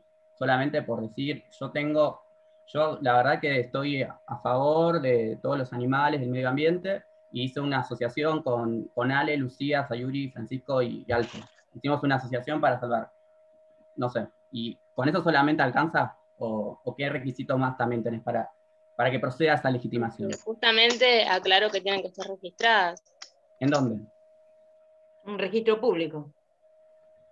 Tiene que estar, acuérdense, la IGJ, y que justamente tiene que limitar el objeto, ¿no? Obviamente, como toda asociación, debe presentar balances, registro de cuentas, o sea, porque justamente una asociación es una persona jurídica también, ¿no? Bueno. Sigan, sí. Entraríamos a la función, pero bueno. Bueno, si nos dejan terminar esto. Sí, perdonen. No, igual está perfecto. Parece bueno que haya aportado porque me dio tiempo de apuntar. Si podrían comentarnos un poquito más retenidamente, si es posible, por favor. ¿Qué cosa? Lo que están comentando. ¿Quiénes están habilitados para legitimar? No sé qué es lo que estábamos... Nosotros tenemos ganas de terminar con esto y después podemos acceder a las preguntas. Bueno, dale. ¿No? Porque si no es como que nos cortaron ahí nuestra actuación. Dale, sí. No, igual sabíamos que esto iba a pasar. Era más que nada para situar también. Para afianzar contenido, está bien. Bueno, continúen con la exposición y después repasamos ciertos puntos para que el fallo quede completamente entendido para todos. Pero bueno, continúen. Perfecto. Bueno, retomemos. Bueno, habíamos... bueno, y esto es básicamente lo que tenemos que tener en cuenta, chicas. Sí, yo me acuerdo que para el parcial había que tener en cuenta lo que es el holding, exactamente dónde estaba, el obiter. ¿Se acuerdan dónde estaba? El holding, en el concepto de holding es aquello que se resuelve y que al resolverse da sus razones, ¿no? En este caso yo me acuerdo que lo encontrábamos por ahí por el considerando 9, donde la Corte introduce el concepto de caso, ¿sí? Y reglamenta para este caso las acciones colectivas, las 3 categorías de derechos y los legitimados. Amplía el concepto, ¿no? Exacto, sí, se amplía el concepto, sí. Hay que tener en cuenta, acuérdense, concepto de caso, controversia igual a controversia, igual a causa, debe haber una disputa, una contienda entre 2 partes, tiene que ser actual, no tiene que ser abstracta, tiene que ser fáctica, o sea que tiene que haber hechos controvertidos, debe tener un contenido legal, o sea, los derechos que están en juego, la controversia jurídica, no tiene que ser prematuro ni hipotética, que dicen, bueno, a mí si pasara tal cosa, bueno, ese es más o menos el concepto de caso que yo me acuerdo, pasó un tiempo, bueno, me acuerdo de eso. Y otra cosa que es importante es identificar en un fallo el obiter. ¿Se acuerdan de lo que era el obiter? Sí, yo lo había anotado y el obiter es lo que la Corte dice a la pasada, ¿no? Sí, exhorta al le da... del Estado. Y leyendo el fallo, veo en el considerando 12, párrafo 4, que dice que la falta de regulación constituye una mora que el legislador deberá solucionar cuanto antes. Claro. Facilitar el acceso a la justicia. Claro. Porque dice que eso la ley suprema ha conferido, ¿sí? Así que el obiter está plasmado ahí, es un tironcito de orejas al poder legislativo. ¿Se acuerdan que decía profesor? Ojo, fíjense que tienen que hacer esto y no lo están haciendo. El llamado de atención de la Corte, como siempre luciéndose en este fallo. Tal cual. Y bueno, para otra cosa importante es el efecto de esta sentencia. Exacto, la confirmación de la sentencia que fue expansivo, mal. El efecto del porque no solo amplía estas categorías de derechos, sino que el alcance trasciende a todos, a erga omnes, que vos sabés las veces que lo tuve que buscar en el diccionario, mamita. Pero bueno, me quedó.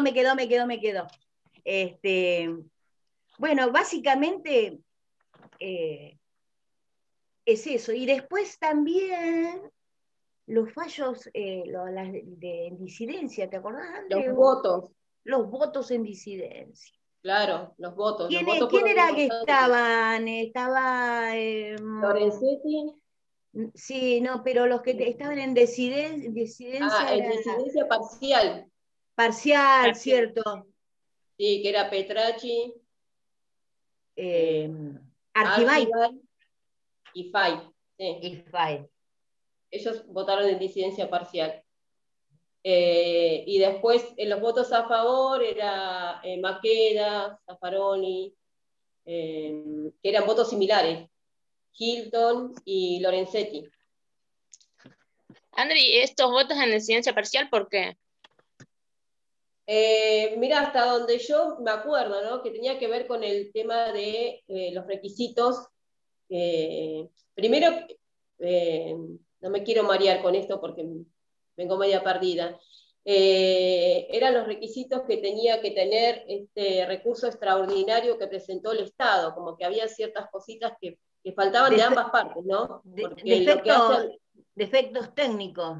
Claro, claro, y después porque esta ley ya tendría que estar en vigencia en ese momento, como que esto del fallo, por lo que, vuelvo a repetir, por lo que yo entendí, me acuerdo, es como que lo vieron como algo que era necesario, porque ellos también se veían afectados, por eso dicen disidencia parcial, ¿no? Que estaban en desacuerdo con la sentencia dada por la Corte Suprema, pero como que no era por ahí,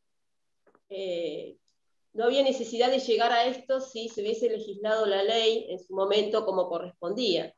Por eso que es lo que reclama Halabi es totalmente constitucional, porque lo que él buscaba era justamente que esta ley entrara en vigencia, porque se veían afectados todos sus derechos, ¿no? Inclusive los de estos jueces.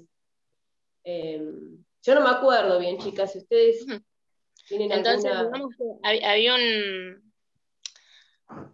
tendría que haber una normativa, pero como no estaba, la Corte lo delinea para el caso. Exactamente, la normativa, exactamente. Hay ciertos requisitos que deja pasar, ¿no? Pero cuando el legislador tenga que hacerlas, va a tener que tener en cuenta ciertas cuestiones y ser como más estricto. Absolutamente todo, sobre todo lo que el legislador tiene que tener en cuenta es a la hora de delimitar la clase, porque eso es importante. Porque es como yo decía, esto para entrar y salir, para ser parte o no de la clase, que lo dicen en el considerando 20, justamente tiene que ser debidamente notificado. Toda persona que entra en un caso, causa, controversia, tiene que ser debidamente notificado, porque si no, ¿cómo sabes que estás en este litigio, formas parte del litigio? Y la opción de decir, bueno, por lo que resulte de la sentencia, o antes que resulte la sentencia, si me quedo o me voy, de tener esa opción. En eso hacía mucho hincapié, yo me acuerdo el profesor que decía que a la hora de legislar, la Corte Suprema lo que le dice, entre las otras cosas, estas pequeñas cosas que faltaban en este fallo, era esto, de limitar la clase. ¿Algo más, chicas, que se les ocurra para que yo... Para que me están llamando, chicas. Yo voy a cortar acá. Ahora voy. Sí. El marido, seguro, como siempre. Bueno, pero ahora tengo mis nietos. Pero ahí voy. Termino con las chicas y voy. Dale. Che, me tengo que ir. Esperá que así lo anoto bien. Entonces, pongo el efecto... ¿Qué resuelve la Corte, entonces? ¿Cómo termina esto? No, pero yo para tenerlo en cuenta, porque digo, capaz que después los chicos nos preguntan. Lo novedoso de este caso es el efecto erga omnes. Primero, porque viste que el Estado trataba de... no estaba de acuerdo con lo que tiene que ver con el alcance de la sentencia. El alcance de la sentencia. Las categorías del derecho. Las categorías del derecho, sí. Lo novedoso de este caso es la categorización que hace una doctrina, ¿no? Que implementa a través de esto. El hecho más importante es lo que interpone Halabi, que es la acción de amparo que está consagrada en el artículo 43 de la Constitución. Eso, viste que nos habíamos olvidado de eso. Exacto, sí, porque ahora me va viniendo, bueno, tampoco somos expertas en esto de análisis. Bueno, creo que después tendremos alguna que otra cosita ahí, pero bueno, los más estudiados, los más avanzados en su momento dirán qué es lo que pasó, pero bueno. Claro. Consideración, hablando de considerando. Bueno, yo creo que es eso, identificar los hechos, tener en claro quién es el actor, en este caso es Halabi. Lo novedoso de este fallo es el alcance de la sentencia, donde el juez resuelve la obligatoriedad de este pronunciamiento y en quién va a recaer, que los puede beneficiar o los puede perjudicar, tratar de identificar en un fallo el holding, el obiter, dónde está, ¿qué otra cosita más? Caso, ¿sí?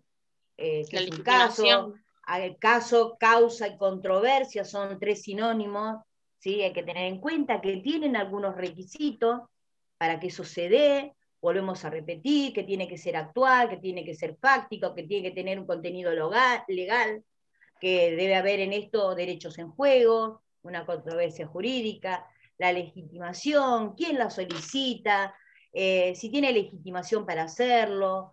Esos son conceptos que debemos tener, que eso lo llevamos, chicas, a lo largo de todo este tiempo, lo fuimos llevando a rajatabla, teniendo estos puntitos estos tips, diríamos, para acordarnos cuando tengamos que hacer la lectura de cualquier fallo. Identificar esto, primero los hechos, o sea, tratar de tener todo eso, punto por punto, para poder ir leyendo y que la lectura se haga un poco más fácil. Una vez que nosotros podamos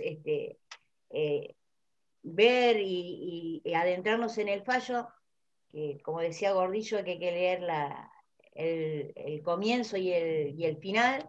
El ¿no? final. Así que bueno, más o menos. Excelente, excelente, chicas. Bueno, chicas, no hay nada más que bueno, hablar.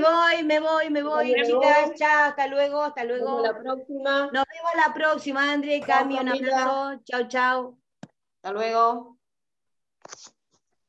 Bueno, excelente. Bueno. Todo el acting que se hicieron. Muy bien. Ahora sí, ahora ya podemos meternos y charlar. Sí, ya está. ¿Sí? Perdón, perdón por toda la... No, estuvo buenísimo.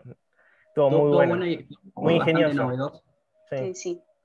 Algo que fue bastante novedoso, pero nos pasaba eso, justamente de que había cositas que teníamos que ir detallando y, como dice el profe, desmenuzar cada considerando del fallo. Y nos parecía relevante hacer hincapié en algunos conceptos que iban diciendo.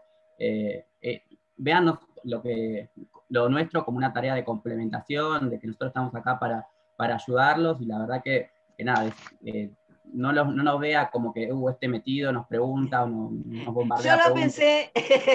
La verdad que es una manera de nosotros mismos de poder también interactuar, y a veces capaz que preguntando la duda que, no sé, que tiene algún compañero o compañera, algunos si no se anima a preguntarla queda en el aire y a veces se olvida de preguntar. La verdad que es eso, y más, si les parece, ahora podemos charlar el fallo entre todos. Lo que tenía pensado, Ale, para el compañero que preguntó si estamos grabando esta parte, sí, también la estamos grabando. Ahora que las chicas terminaron con la exposición y con todo lo que habían preparado, que la verdad estuvo muy ingenioso y además fueron las primeras y marcaron un poco cómo es la idea de innovar, y más allá de explicar el contenido del fallo, como presentarlo también acorde a lo que es la comisión nuestra, ¿no? Que es media, que tiene estas particularidades. O sea, que tienen una vara alta. Nos animó a eso porque en la primera clase del profesor, con esa iniciativa, el cachengue y todo eso, nos dio la libertad de poder meternos en este lugar. Si hubiera sido algo más, una clase más estructurada, no lo hubiéramos hecho nunca. Sí. Perdón, la idea nuestra era relajarnos, hacer de cuenta que no había nadie. De hecho, inclusive íbamos a nombrar esto que el profesor, ¿te acordás? Como comía bananas y esas cosas, pero dijimos no, por ahí, en ciertas cosas no meternos. Claro, nosotros no quisimos interrumpirla, sino lo que queríamos hacer era hacer aclaraciones que haría el profe. Es más, el profe los interrumpiría un poco más, a nosotros como que nos dio más cosa, pero es así, o sea, siempre hay que interrumpir para hacer aclaraciones y que ustedes terminen de armar lo que estudiaron y terminen de explicarle a los compañeros, y que los compañeros no se queden con las dudas también. Claro, porque por ahí en nuestro caso, como somos nosotras las que lo leímos y lo hicimos mucho Zoom para también llegar a esto, y vimos muchos videos, nosotros sí lo entendemos, y es entendible que por ahí el resto de los compañeros no lo entiendan de la misma manera que nosotras. Así que las preguntas nosotros imaginamos que iban a surgir. Bueno, ahora si les parece, entre las tres y los ayudantes, y obviamente todo aquel que tenga alguna inquietud, la idea es repasar ciertos puntos que quizás podemos haber adquirido de la lectura del texto de Gordillo, e ir armando como un esqueleto del fallo para sacar ciertos puntos y de esta manera terminar de entender el fallo completo. En el chat hay una pregunta. A ver qué preguntas. Bueno, ahora vamos a ir por partes, vamos a ir entrando en cada una. Para empezar, los hechos. Si alguien tiene alguna inquietud, o mismo alguno de los ayudantes si quiere remarcar algo de los hechos, porque es para donde uno se tiene que situar y se enfrenta a un fallo como para entender de qué estamos hablando. Consultar, profesor, disculpe. Sí. El profesor había dicho que nos iban a dejar un material. ¿Hay algún material para los compañeros? No. ¿De parte de los expositores? Sí. Nosotros... Hola, ¿me escuchan? Sí, se te escucha. Nosotros hicimos un resumen, pero nosotros lo que necesitamos, que antes de subirlo o mandarlo, que pase por que revisen, luego poder colgarlo, un PDF. Íbamos a hacer un PowerPoint, pero nos íbamos a meter en la tecnología, no lo pudimos hacer, bueno. Pero un pequeño resumen que necesitamos que pase por el filtro de los ayudantes y el profesor José. Sí, no hay ningún inconveniente. Y lo aprueben en principio y hagan quizás alguna variación, alguna complementación del escrito, como para poder colgar el resumen del fallo Halabi en el campus. Ok, en el Drive, ok. Gracias. Y que Alejandro, yo te lo voy a mandar por mail. Sí, no, está bien. Igual la verdad que por lo visto estuvieron abordando cada punto en particular del fallo muy bien, hablaron de todos los temas importantes, ¿no? Pero bueno, retomemos. Me parece que, Camila, ¿te animás a contarnos entonces los hechos del fallo Halabi? ¿Qué pasó?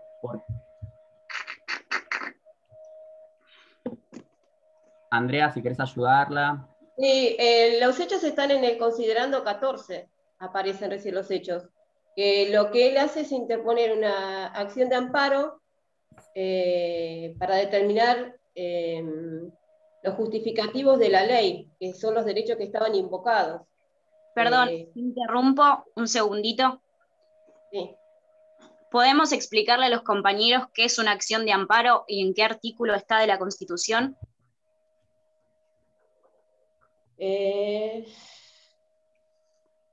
Dame un minutito. Tengo demasiado machete acá.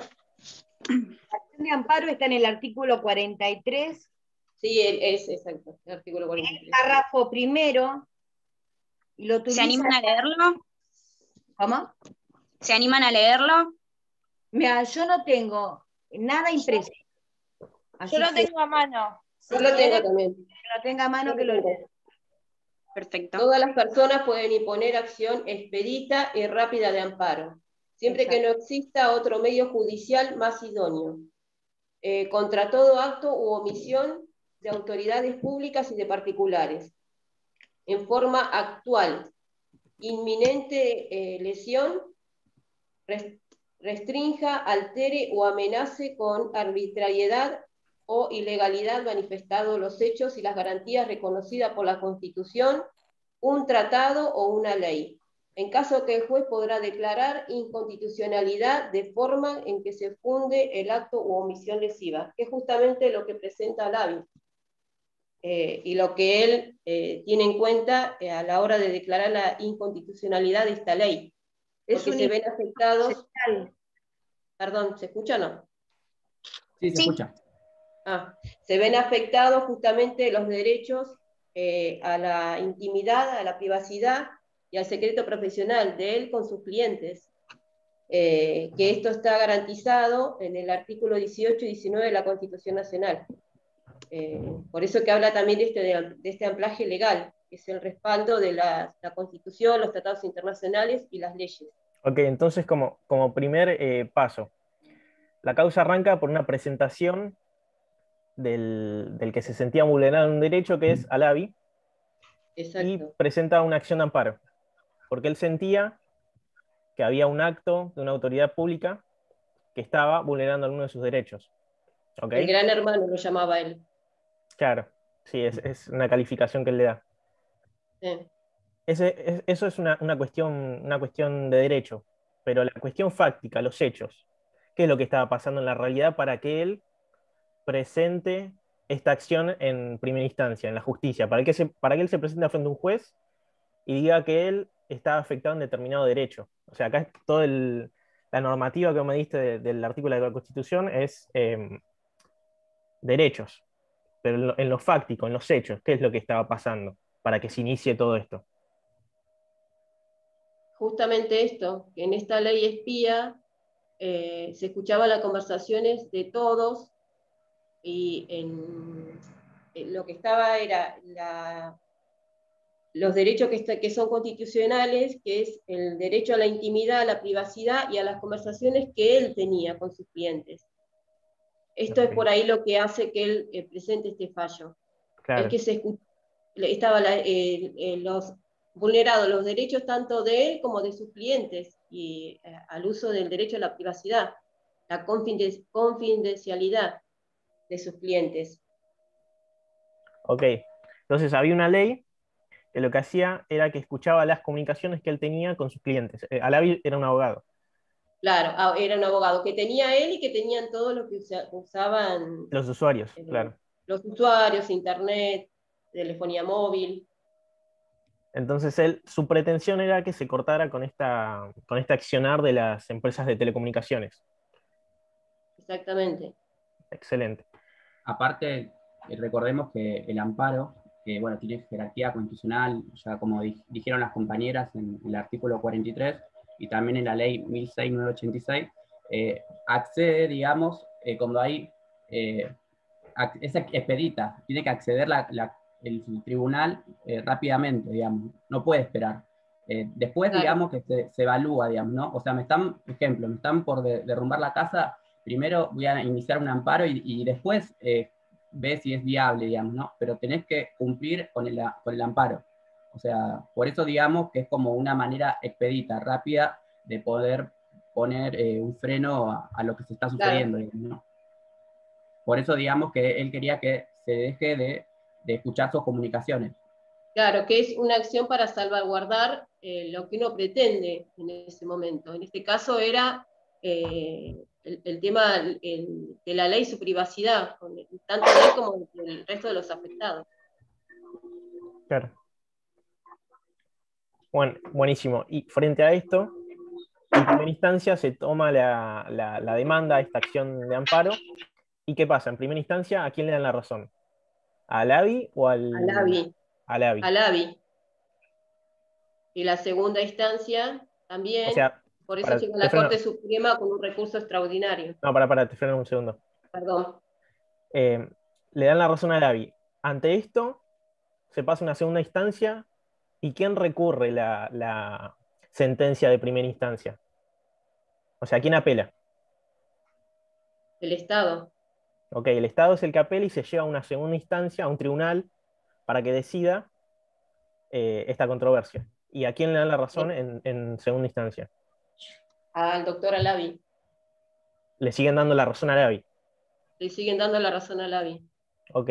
Y lo que hace el Estado es llevarlo ante la Corte Suprema, que es el máximo tribunal en lo que hace a Argentina. Ok.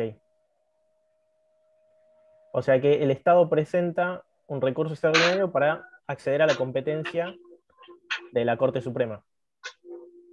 Exacto. O sea, todo el caminito para llegar de primera instancia hasta la Corte Suprema fue este. O sea, que todos entienden cómo fueron pasando por instancias, por las distintas instancias. Sí. Ok. Y acá tengo una pregunta. Perdón. No, disculpa. Le quería preguntar a las compañeras, ¿qué es lo que pretende Halabi en realidad? Que cese, digamos, la escucha de las telecomunicaciones de él solo, o de todo un grupo, o de personas indeterminadas. De todos los colegas y de los que usan telecomunicaciones. Entonces, ¿qué es lo que recurre el Estado en realidad? En principio es Halabi. No, pero en las dos instancias previas le dan la razón a Halabi, ¿o no? Sí. Bueno, ¿qué es lo que en realidad recurre el Estado? Lo que pretende Halabi en sí, que las normas no son inconstitucionales, o la pretensión en sí de Halabi. No sé si me explico. En realidad el Estado no está de acuerdo en que la sentencia tenga efectos expansivos. El efecto erga omnes. Ahí está. Claro, el efecto erga omnes es lo que recurre el Estado, ¿no? Claro. Claro. Primero lo que el Estado dice es que la acción de amparo no debe proceder porque según ellos, al tener una norma que habilita que hagan eso, no están violando ningún derecho. Claro, por eso que lo que hace Halabi es utilizar como ampliaje legal los artículos 18 y 19 de la Constitución Nacional, más lo que tiene que ver a las leyes y las garantías, porque trata de determinar los justificativos, lo que él hace es tratar de justificar el por qué esta ley es anticonstitucional. Porque están estos dos artículos, 18 y 19, que justamente lo que habla es sobre los derechos a la privacidad. Por eso Claro. que no solamente se ve afectado él como abogado, sino que se ven afectados todos los que utilizan la telecomunicación y telefonía móviles. Por eso que si bien la ley existía, lo que él encuentra son estos fallos en esta ley, y por eso es que tiene esta sentencia, la expansión de la sentencia. Por eso que lo que dice que a la hora de regular esta ley, que se tenga en cuenta determinados ítems, lo que inclusive se ven afectada la clase y demás. O sea, el 18 y 19 que vos decís es el anclaje legal que él utiliza para fundamentar la pretensión. Claro, la vulneración de las garantías constitucionales. Claro. Tampoco hay que olvidar una de las facultades del Poder Judicial, que es el control de constitucionalidad. Lo que hablábamos al principio. Por más que haya una ley, esta ley puede recurrir en que viola los derechos adquiridos en la Constitución. Claro. Por eso que inclusive él cuando hace mención, cuando él hace mención a lo que es este fallo, lo que él dice es que esta ley fue aprobada en esas últimas secciones que se hacen maratónicas de las cámaras, y la ley se da por aprobada. De hecho fue en la presidencia de Kirchner, que en ese momento no se encontraba, como prácticamente dando a entender que no fue con la revisión que correspondía. Y si hubiese sido así, se hubiesen tenido en cuenta justamente estos artículos de la Constitución Nacional, y ahí mismo tendría que haber rechazado la ley por no cumplir con los requisitos constitucionales y las garantías y las leyes. Excelente. Hasta acá estábamos en lo que era, o sea, ya habíamos llegado a lo que era el fallo de la Corte. Claro. Acá se mete ya en el análisis de toda la cuestión, y hay en un considerando hay una regla, un principio que la Corte marca en cuestión de legitimación. ¿Se acuerdan cuál es? O sea, un principio, con este fallo se abren ciertas excepciones, pero hay un principio general en materia de legitimación que la Corte deja bien en claro. ¿Se acuerdan cuál era? O sea, lo que sería el concepto de legitimación tradicional antes de lo que era este fallo. Camila, creo que esa parte la tenés bien clara. No hay problema. Si no, es para marcarlo porque es el antes y el después en la materia. Porque es lo de la incidencia colectiva, claro, ¿no? Lo que o está sea, contando la legitimación. El principio general que marca la Corte es que Ah, es interparte. Claro, o sea, en materia de legitimación, que Ah, es el aquel, afectado. claro, el afectado es el que ejerce ese, ese derecho. O sea, en materia, esperen que busco el considerando. Sí, es el considerando séptimo. El considerando 10. El alcance de la sentencia. El 9 y el 10. Creo que sí, como dice Ale. ¿Lo tenés, Ale, ahí a mano? Yo había marcado, bueno, ahora lo busco ahí lo tengo al séptimo. ¿Considerando 7, decís vos? Sí. ¿Eh? Sí, va a decir que la impugnación del Estado Nacional se dirige exclusivamente a descalificar el efecto erga omnes. Claro. De la Cámara atribuyó su pronunciamiento. Está en contra del alcance que le da este pronunciamiento en la segunda instancia. Y acá es donde establece una doctrina propia sobre las acciones de clase y el efecto expansivo de la sentencia. Tal cual, sí. Sí, justamente va a hablar eso, acerca del alcance de la sentencia, ¿no? Que la Corte va a atender el alcance, que quiere decir que esto no va a afectar solamente a las partes de un caso, de un litigio A o B, sino que a terceros, que también no fueron partes del litigio. Por eso la Corte va a aglutinar o a juntar o a hacer este grupo o clase, como dice justamente el fallo, y va a decir, ¿no?, que va a tener efecto erga omnes. Como habían dicho, es Asia, erga es Asia, omnes es todos y todas. Así que nada, como que afecta a todo el mundo, ¿no? Por eso que esa ahí sería donde está el holding, ¿no? Que es lo novedoso del fallo. Es el alcance que tiene. Que por eso que supera lo que es la interparte. Para mí, también acordate que tiene que ver con el tema de la legitimación. Justamente acá lo que nos va a importar en Halabi es el concepto de caso, cuándo hay caso, controversia y quiénes van a estar legitimados, digamos. Eso va a ser, digamos, lo puntual. Obviamente que también es novedoso que como todavía no lo vimos, pero voy a spoilear un poco, que el control de constitucionalidad es interpartes, o sea, tiene efectos para las partes de la sentencia, o del litigio, y en este caso de manera excepcional va a fallar de manera general de efectos erga omnes, pero es como de manera excepcional. Acordemos que esto Halabi fue un fallo del año 2009, fue un leading case, también, ¿no? Halabi, bueno, que hoy en día no está más, ¿no? Ya falleció creo que el año pasado o el año pasado. Después, ¿alguien tiene el considerando 8 a mano? Considerando 8 habla específicamente sobre el objeto de la sentencia. Tal cual. ¿Y qué marca? Es un considerando muy chiquito, pero tiene mucho contenido. Va a marcar etapas de cómo se va a ir desarrollando esto, ¿no? Es como que el paso a paso, ¿no? A partir de ahí. ¿Y te acordás cuáles son los paso a paso que va a enumerar en el considerando 8? Determinar la naturaleza jurídica del derecho, qué derecho está en juego. Si es individual o colectivo.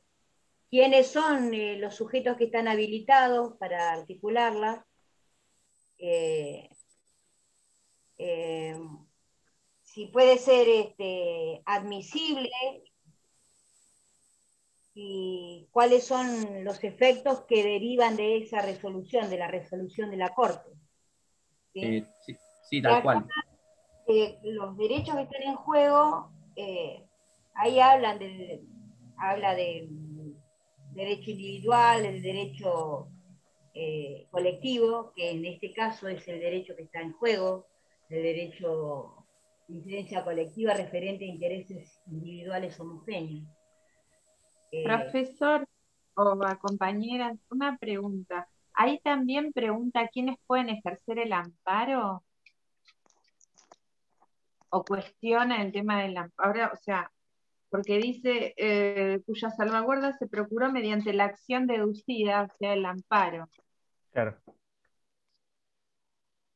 ¿Cuál es la consulta?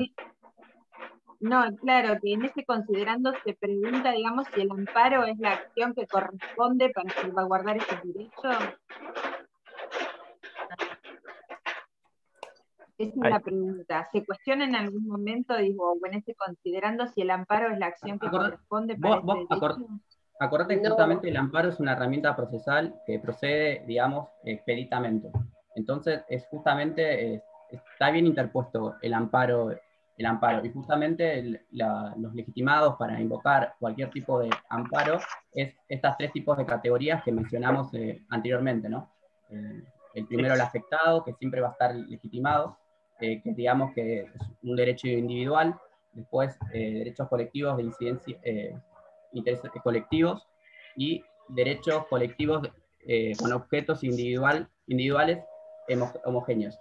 Alguien que repita mejor, porque a veces con esos nombres, pero acordate que el amparo, cualquiera puede estar legitimado para hacer un amparo. Sí, con respecto...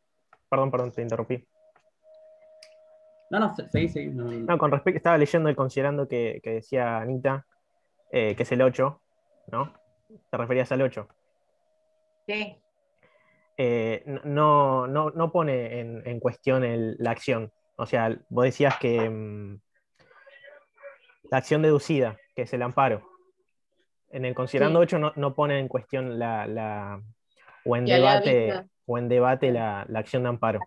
Claro. En el 10 dice algo. El 8 lo que pone en debate... No, todavía no nos adelantemos. Estamos por el 8.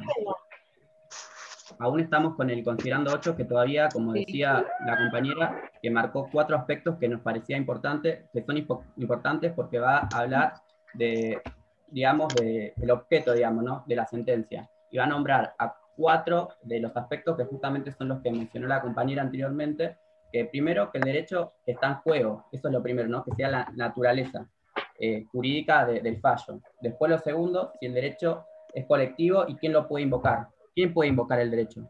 Si quieren, esto es importante para que vayan anotando, porque considerando 8 son, no sé, 5 renglones, pero es todo importante.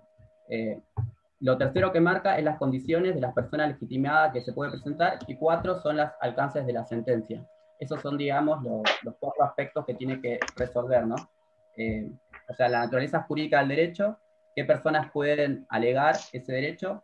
La tercero, bajo qué condiciones. Y cuarto son los efectos justamente de la sentencia. Y justamente después de considerando 8, lo que termina haciendo la Corte termina desmenuzando y hablando un poco de cada uno de estos aspectos, ¿no? Eso era para cerrar el considerando 8. Después, para mí, importantísimo es el considerando 9, que ahí es donde, como dijo Marita, que cuando estuvo exponiendo estuvo bien y apuntó bien lo que era el holding y dónde estaba, está en el considerando 9. Acuérdense, el holding es la regla de derecho, es por qué trasciende el fallo, es lo que a nosotros más nos importa. O sea, todo importante porque nosotros justamente en nuestra materia aboca, digamos, a tratar de abordar todas las partes de un fallo, ¿no? Pero justamente el holding es la regla de derecho, mal llamada el corazón del fallo. Razón por la cual el fallo este se ve en la unidad esta. Tal cual. O sea, es la doctrina del fallo. Claro. Es algo importante que lo marquen, que como bien dice Ale, que en el considerando 9 está el holding. Después, una cosa que quería decir es que Alejandra está en el chat marcando y traduciendo y escribiendo, así pueden quizás transcribirlo ustedes. Todas cuestiones que quizás acá en el diálogo se pierden, está todo ahí muy bien explicado. Si quieren abrir el chat, está todo ahí.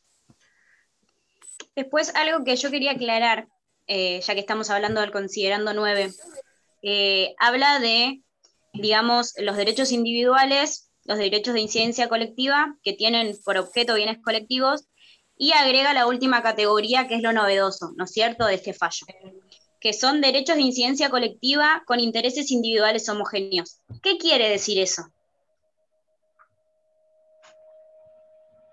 ¿Ustedes qué averiguaron o qué piensan que quiere decir?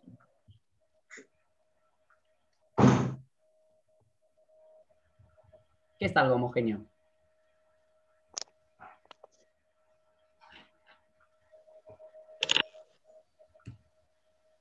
Busquen en el celu, si no. Homogéneo quiere decir que está todo unificado.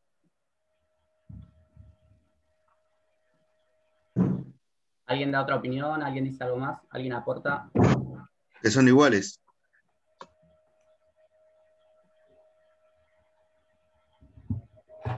Sí. Sí, digamos que justamente eso es lo que va a decir el considerando 9.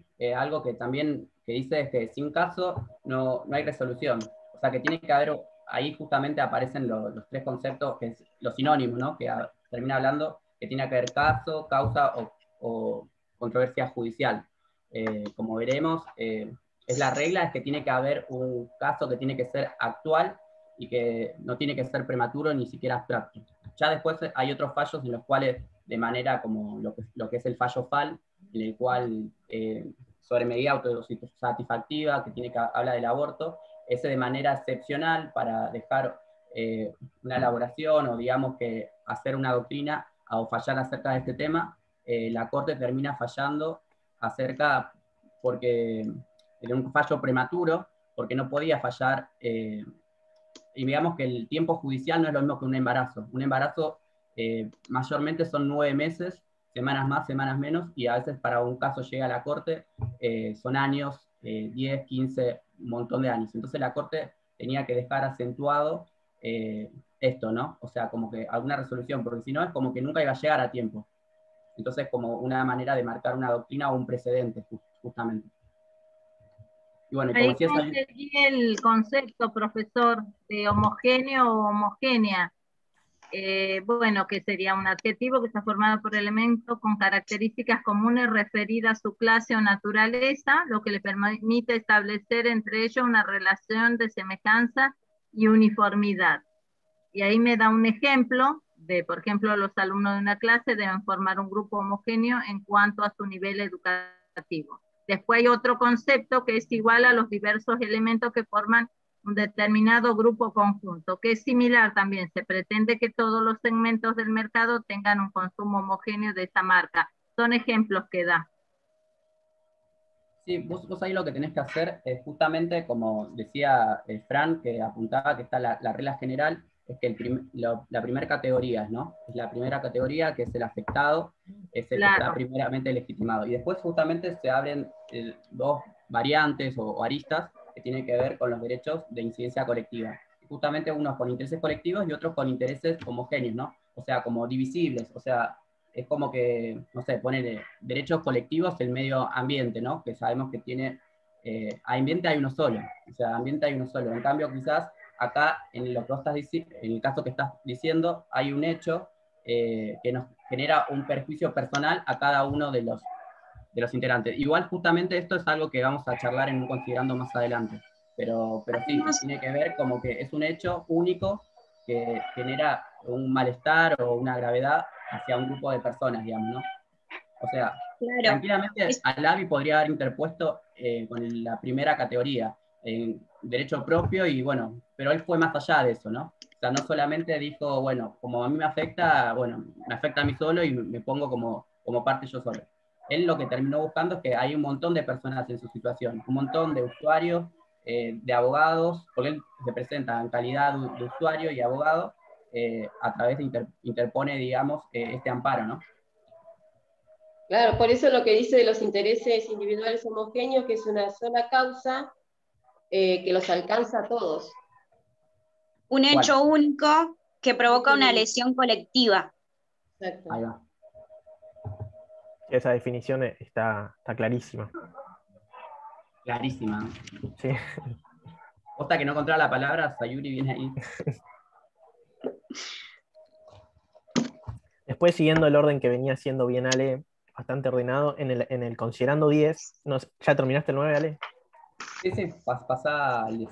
En el 10 es lo que estaba buscando, que es la regla general en materia de legitimación. Y no sé si tienen el libro de la materia, pero está bien subrayado, que dice que la regla general en materia de legitimación es que los derechos sobre bienes jurídicos individuales son ejercidos por su titular. O sea, en materia de legitimación, la regla general, el principio general, es que son ejercidos por su titular. ¿Eso se entiende? Sí, yo soy el afectado, yo soy el titular del derecho. Claro, y quién poseo, yo soy quien me encuentro en condiciones de presentarme ante un juez y reclamar determinada pretensión. O sea, tengo la legitimación suficiente.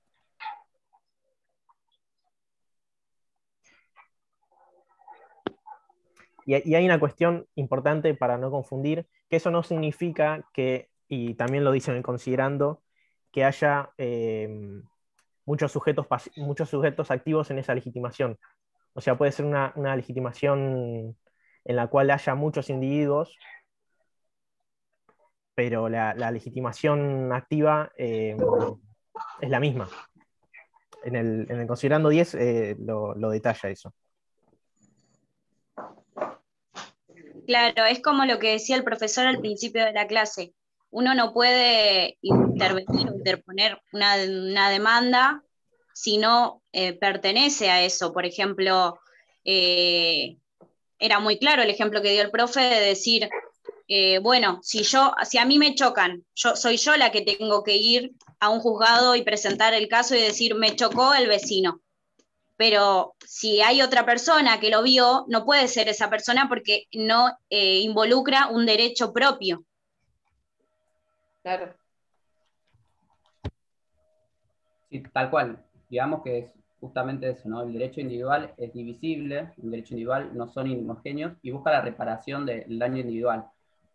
Siempre mayormente busca el resarcimiento económico o busca que cese esa actividad que le está generando un perjuicio. Exacto. Eso es como la base, ¿no? Después hay un... disculpable. No, habla. No. Continuando con el considerando 10, hay un concepto que había hecho mención Juan, que es muy importante, que tiene que ver con con lo que sería,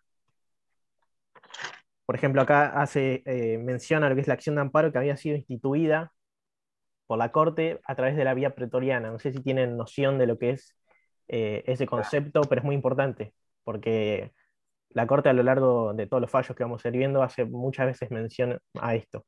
Algunos, no sé si cursaron derecho romano o tienen idea de esto. Yo no, me gustaría que alguno lo pueda explicar. ¿Sabes quién era el pretor? ¿A qué le suena pretor? Como dice Fran, es un término del derecho romano, ¿no? Pretor sería, me suena como a pretensión, a presionar, a apretar. Parecida, pero no, hace referencia a otra cosa. Entonces no lo sé, quisiera que me lo aclare. ¿No hace como referencia a la protección o guardia? Yo busqué el significado. Dice, magistrado de la antigua Roma inferior al cónsul que ejercía jurisdicción en esta ciudad o en las provincias. Ahí va. Okay. Ahí termina la definición, no continúa.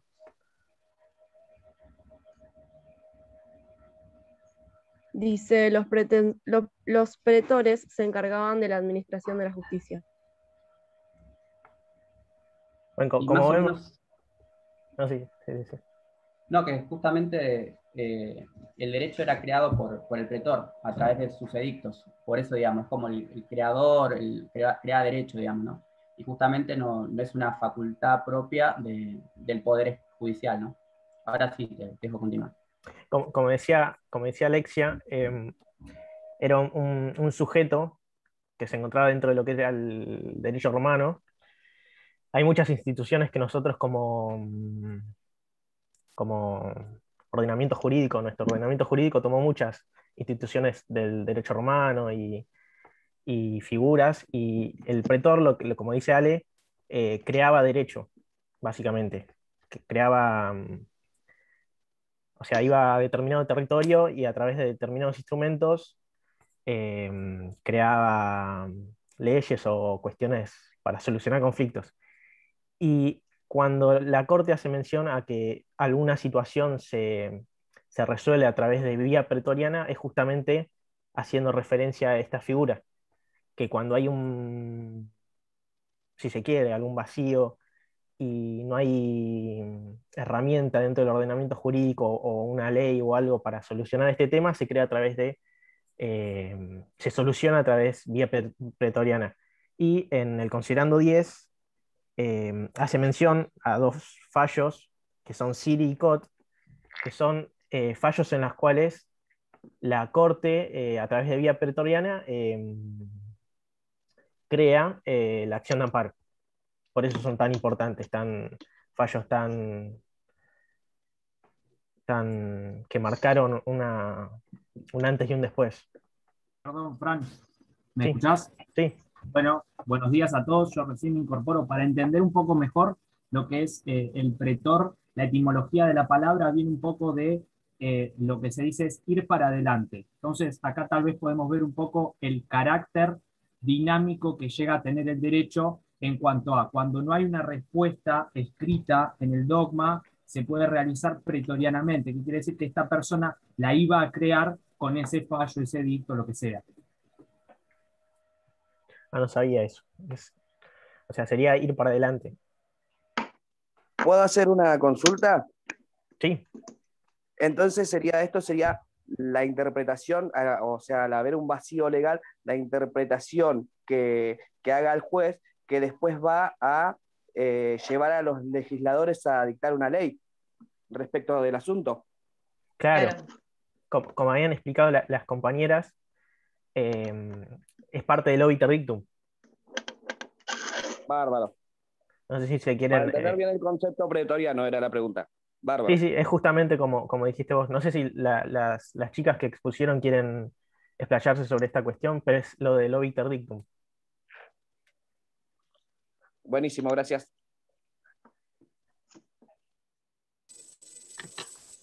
O sea, es como decís vos, y es una forma de solucionar algo que no tiene sustento legal todavía porque no hay nada creado. Es por eso que en el obiter dictum lo que dice la Corte es que justamente el Congreso solucione esta cuestión. Claro, que solucione esta cuestión para que se pueda facilitar el acceso a la justicia. Claro. Claro, recordemos que la Corte no puede decir, no, yo no lo resuelvo porque no lo sé. Tiene la obligación de impartir justicia. Entonces es ahí en donde cuando hay un vacío tienen que crear, derecho. Y resolvemos de esta manera. Y también dejan una precedencia para luego Claro. poder resolver casos que sean parecidos. Eso lo vamos a ver más adelante también. En definitiva, de la Corte lo que dice, bueno, lo decidimos de esta forma, ya que no hay una reglamentación, y luego quedará en manos del Poder Legislativo lo que considere respecto de esto, tratando de poner algunos puntos específicos y todo eso. Pero que el obiter es eso. Y después en este fallo había algunas cuestiones, porque decía que algunas voces a favor y otras en contra de este fallo, donde las voces en contra decía que acá la Corte Suprema, qué ruido, la Corte Suprema se intrometió en otro poder, en el poder legislativo, ¿sí? Como que hay una intromisión, que no consideró la división de poderes con este fallo. ¿Qué es lo que pasa? También la Corte en lo que se basa es en la mora del legislador.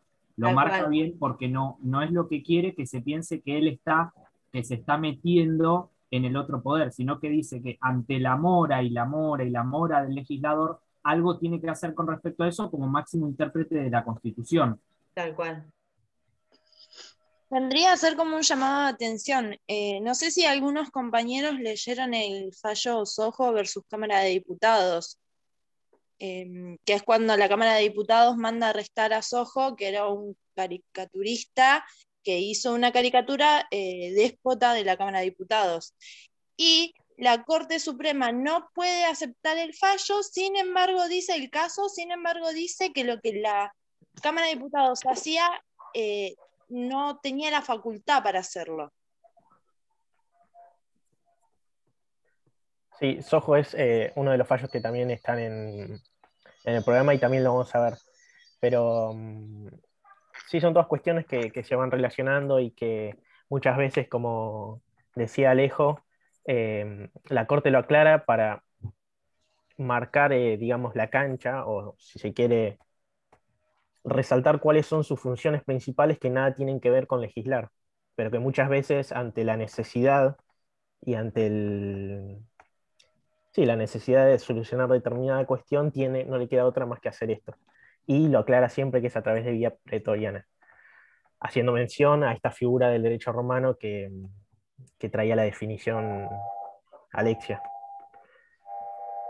Recordemos también que no siempre la Corte, no siempre en los fallos de la Corte va a haber un obiter dictum. Es algo que no es necesariamente que va a estar siempre, no es como el holding. El holding sí o sí tiene que estar en un fallo. Eso nunca puede faltar. Quería decir una cosa con respecto a la creación pretoriana, que como dijo Alejo también es una cuestión más de llenar ese vacío que hay de parte del Congreso, pero que no siempre esa creación pretoriana se traduce luego en que efectivamente el Congreso haga algo al respecto y cree una legislación, que es lo que pasa en este fallo, que hasta el día de hoy no hay regulación de esto. Nos guiamos por esta creación pretoriana todavía, no hay una legislación, una regulación de parte de la legislación, digamos. ¿Les parece retomar, no sé si por considerando 11 o 12, para poder... Sí, después el 11, no me acuerdo, por el 11 íbamos, ¿no? Sí. Tienen definiciones de estas categorías. Definiciones, después quiénes son los sujetos que se encuentran legitimados, que Ale lo había explicado muy bien al principio. ¿Puedo hacer una consulta más? Sí, todas las que quieras. Con respecto a esto de la vía pretoriana, ¿no? Teniendo en cuenta que los jueces de la Corte Suprema son los últimos intérpretes de la Constitución, puede ser que haya una ley dictada, pero para el caso concreto, el juez necesita hacer otra interpretación. O sea, pero ya hay una ley. Entonces, ¿eso también sería vía pretoriana? Porque para ese caso en concreto, el juez dicta de cierta forma. Sí, entiendo. O sea, lo que vos planteás es que ya habría, en la materia a resolver, habría una ley que diría cómo tendría que resolver el juez, ¿no? Claro. Y vos preguntás si apartándose de lo que dice la ley sería vía pretoriana. Exactamente. En ese caso no, porque la vía pretoriana, o sea, es cuando se crea. Cuando se crea, y eso sería solamente para ese caso concreto. Claro. Obviamente que marcando un precedente con peso, porque el que dicta esta creación pretoriana es la Corte, que es el máximo tribunal de este ordenamiento jurídico. Pero lo que vos decís, a eso de apartarse ya no entraría en este concepto. Sería más un cambio de interpretación, digamos. Bárbaro, así me queda claro. Sí, es como dice Lucía.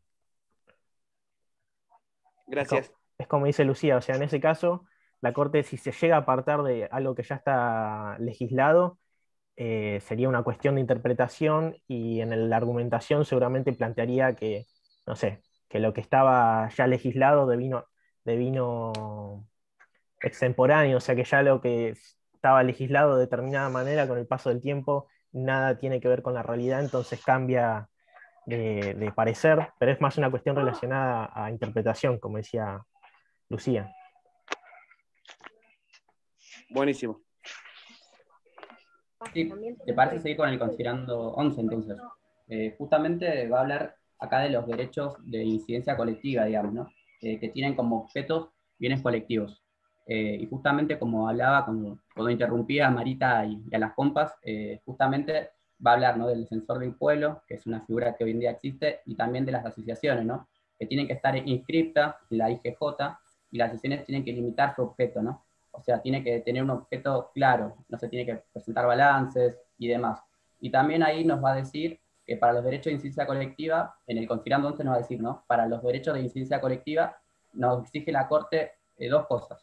Una, que la petición tiene que tener una tutela de un bien colectivo, o sea, un bien colectivo pertenece a toda la comunidad, es indivisible y no admite exclusión alguna.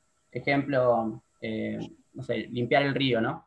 Y ponerle que me peleo con algún compa, no sé, por tener, no sé, porque por el equipo de fútbol, no sé, y digo, no, que a él no le limpien el río. No, eso no se podría hacer. O sea, no excluye por ninguna causal. O sea, es un bien colectivo, digamos. O sea, y justamente la segunda pretensión lo que termina siendo, recordemos que la legitimación extraordinaria, la regla es la hipótesis 1. O sea, la regla es la hipótesis 1 de que es el afectado. Estos son la manera excepcional o extraordinaria. Después la segunda pretensión, que nos va a decir el considerando 11, es que la pretensión tiene que ser focalizada. La incidencia colectiva hacia un bien colectivo, y justamente nos va a decir en Halabi que tiene que haber dos requisitos, que la sentencia haya caso y legitimación. O sea, eso también es importante porque creo que es el meollo del caso, es esto, del fallo es esto, que haya caso y legitimación, y son conceptos que, como decía Juan antes de irse, que nos van a atravesar en toda la carrera, en la materia. ¿Les parece seguir con el considerando 12? Ahí justamente como llegando al considerando 12. Una aclaración, Ale. Sí. De esta categoría. El interés no es patrimonial, no es específicamente patrimonial. No van a pedir alguna compensación económica, porque ahí sería divisible por cada persona que va a reclamar, sino que el interés, como dicen todos, es colectivo, no se puede dividir. Por eso el interés principal no es económico, más allá de que a cada uno le puede haber pasado un perjuicio económico, pero eso sería aparte, no es lo que se reclama principalmente. Tal cual. Tengo una consulta justo ahí. En el caso que sea de un interés patrimonial, por ejemplo, no sé, una empresa de telecomunicación le cobra a todos los consumidores $1 más. Y si bien es el caso particular, $1 no afecta, pero si contamos la mayoría sería un enriquecimiento ilícito. ¿Cómo sería? ¿Se sigue rigiendo por lo que dijo la compañera o...? Justamente ese ejemplo aparece en el causal número 3 de legitimación, justamente en el que estamos por explicar, como el mismo Halabi, o sea, porque es un hecho, como había hecho Sayuri, si me puedes ayudar, como dijiste, un hecho único que genera un gravamen colectivo, digamos, ¿no? Y genera lesiones individuales, ¿no? En este caso. O sea, ahí sí estaría ganando el patrimonio, pero, como te digo, no es un interés colectivo. Claro, pero como por ahí lo que planteo, como el monto es mínimo, no va, todos los consumidores van a ir a reclamar. Pero es patrimonial, o sea, es patrimonial y te está dañando tu bolsillo y el bolsillo de los demás. Es como el mismo ejemplo que el de Halabi, o sea, es un derecho que a vos te está dañando un derecho personal, digamos, el derecho al patrimonio, un derecho personalísimo. Entonces, no, igual está bueno perdón. Sí. No, no hay problema. No, que está bueno lo que plantea la compañera, porque justamente es un requisito para esta tercera categoría de poder estar legitimado. Que la pretensión individualmente no sea causal de que uno pueda justamente iniciar una causa por separado, sino que lo más conveniente sea que sea una acción colectiva. Como la compañera dijo, si es $1, no voy a reclamar yo sola por $1. Pero sí se puede de forma colectiva para que a todos se les devuelva ese peso, por ejemplo. Te va a salir mucho más caro seguir una acción judicial por $1 que callarte y dejar sin que se pasar. Exactamente. Bueno, entonces, retomando justamente en el considerando 12, justamente complementa lo que es el artículo 43 de la Constitución, porque justamente agrega un sujeto más, agrega a los sujetos discriminados o grupos minoritarios. Eso me parece importante también para resaltar. Dice la discriminación sobre grupos minoritarios vulnerables.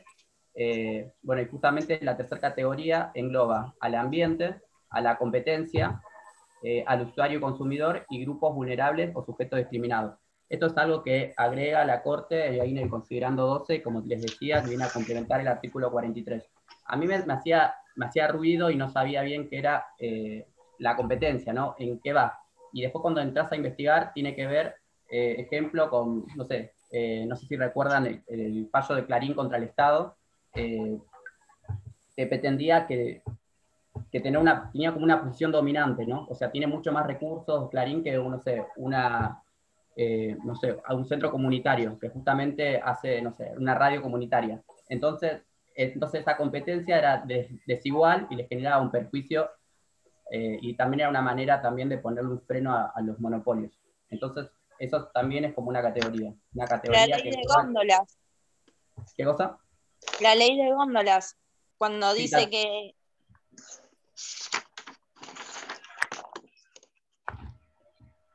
Sí, ahí va, es eso también.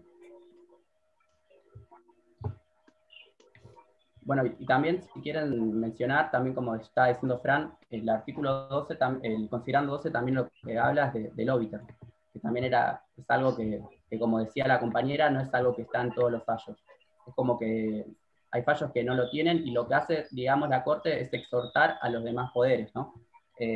Ahí justamente la Corte se corre de sus funciones, ¿no? Justamente, volviendo a repasar todo esto, parece que ya lo dijimos, pero está bueno reiterarlo.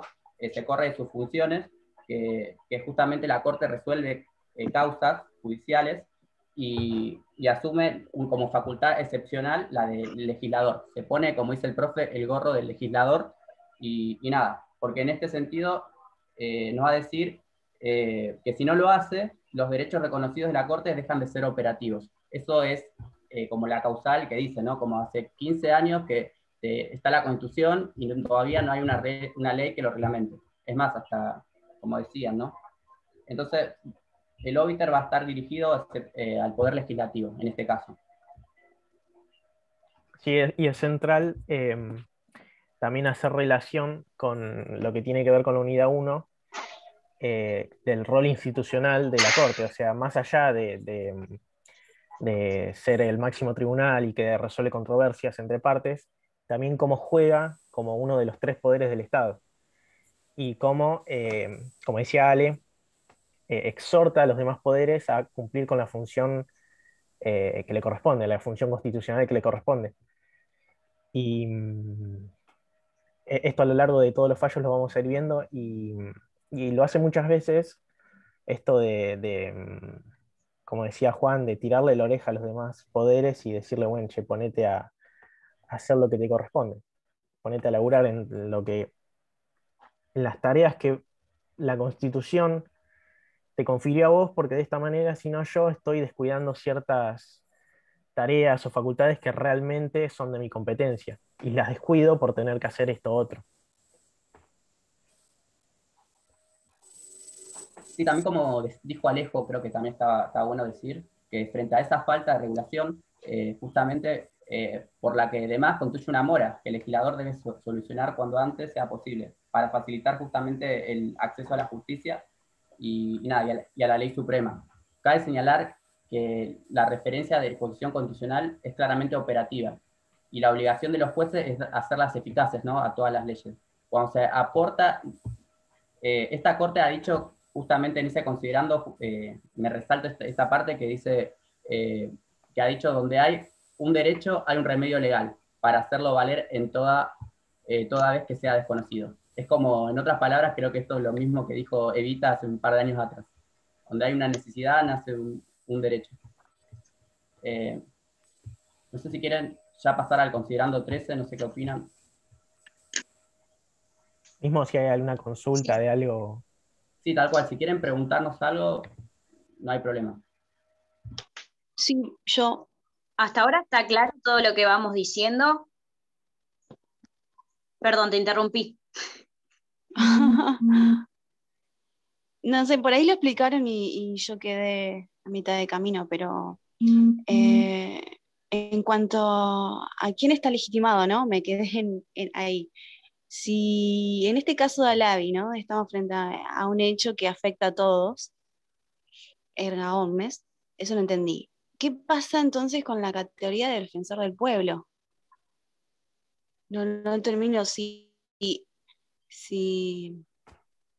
no termino de entender eso. O sea, la consulta es, O sea, vos tenés tres categorías de derechos.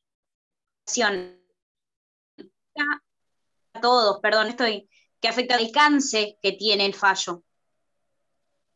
No en el sentido de afectación, sino en el sentido del alcance de la sentencia.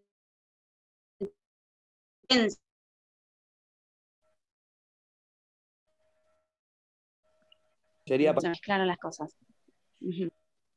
El alcance de la sentencia. La Corte. Sí. Va dejando precedentes. Acuérdate que, es más, la figura del defensor del pueblo a veces no está. Es más, hace poco que tenemos justamente un defensor del pueblo. Antes no estaba. O sea, justamente está legitimado en las acciones colectivas, el defensor del pueblo. Ahí está justamente el artículo 43. Claro, de la Constitución te va a mencionar. ¿Esta sentencia? Eso es lo que yo no entiendo. No te escuché. ¿Nace con esta sentencia la categoría de defensor del pueblo y demás asociaciones No, que luchan con... acá no te enrosques con el defensor del pueblo, que ya era una figura que ya existía. Acá justamente nace la tercera categoría de legitimación. A eso va. O sea, tenés las tres categorías que son esto como es la base y es parte del holding del fallo. Que te va a nombrar el considerando 9, que te va a decir las tres categorías que hay. ¿Quién está legitimado? ¿Quién puede ser parte de un proceso, digamos, una contienda judicial?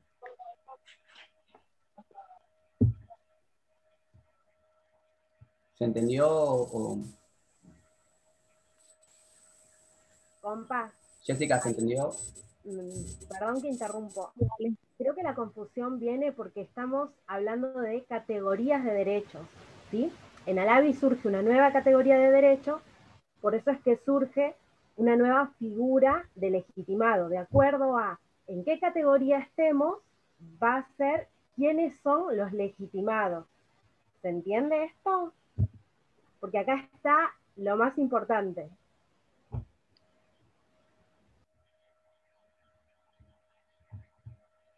Tal cual, como decía Ale. Chicas, esta pregunta es puntual hacia las tres expositoras. ¿Les costó encontrar los hechos del fallo?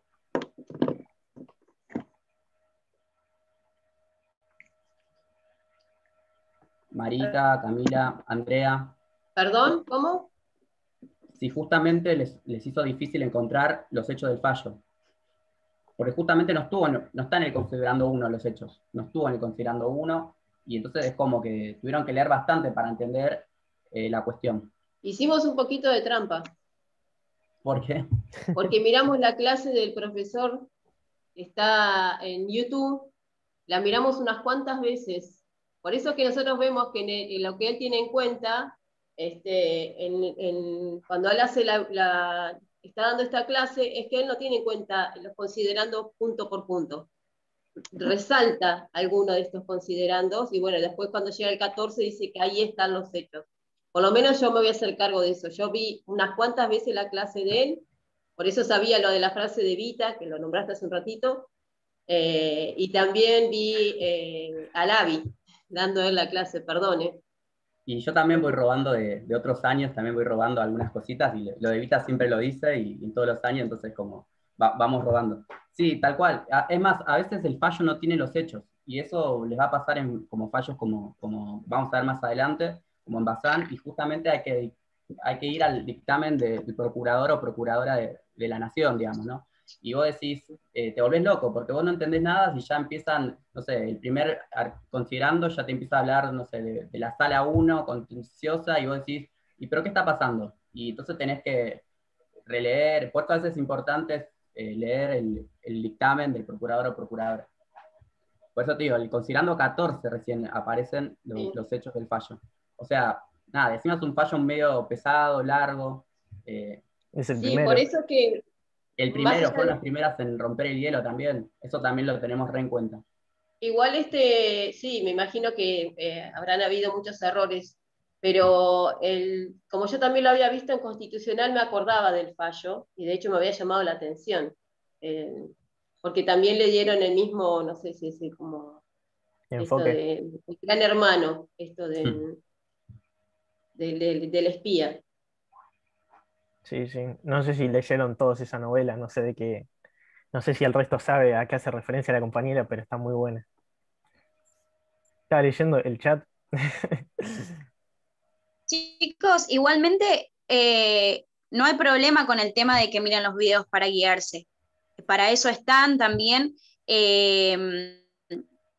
Los va a ayudar también. Lo que le gusta al profe y nos gusta a todos es que sean novedosos y que por ahí vayan más allá en temas que por ahí no se profundizan tanto o cosas que parecen interesantes. Siempre en todas las lecciones algo se resalta.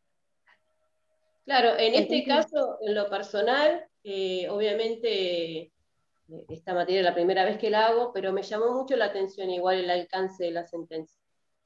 Me llamó mucho la atención el hecho de que la Corte, como decía el profe en esa clase que yo me imagino que todos saben cuál es, se pone en esta actitud de maestro y hace este llamado a la atención a los legisladores para que hagan las cosas de manera correcta. Por eso que también Halabi decía que en estas, ahora hace un ratito me estaba acordando la palabra, que es cuando tienen que aprobar las leyes, las cámaras, lo hacen de manera maratónica, creo que le está diciendo hagan bien las cosas antes de que la ley sea oficial, ¿no? O sea, que se fijen estas pequeñas cositas, que si vamos al caso, lo que tiene que ver con la clase también es algo, este grupo de clase, es algo que resalta mucho, ¿no? Cómo pertenecer y delimitar este tipo de clase, porque los afectados eran muchos. Entonces, esto que me parece a mí, ¿no? En lo personal, que si vamos al caso en lo que tiene que ver a este tipo de clase, y tenemos una ley que permite que se nos esté grabando nuestras conversaciones, estaremos incluidos todos, más allá, porque lo que hace el artículo 18 y 19 es justamente tratar esto de la intimidad, la privacidad, el secreto profesional. Yo en mi caso soy enfermera, así que también tengo leyes que también tienen que ver con el secreto profesional con mis pacientes.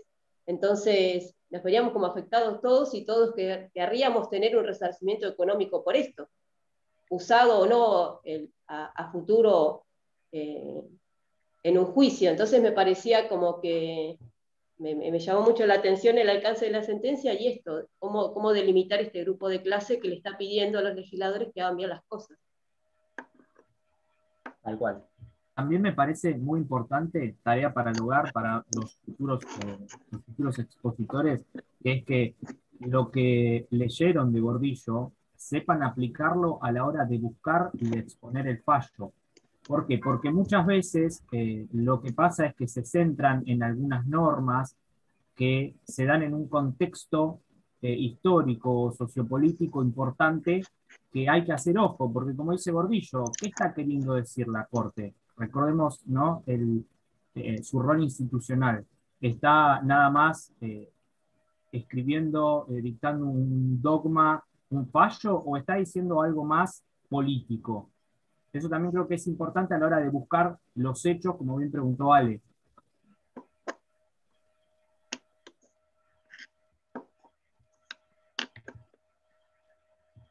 A mí me parece, si quieren ya para ir cerrando, me parece también importante mencionar un poco lo que es el considerando 20. No sé si tienen ahí el fallo a mano o si alguien lo puede leer un poquito. ¿Tienen el fallo?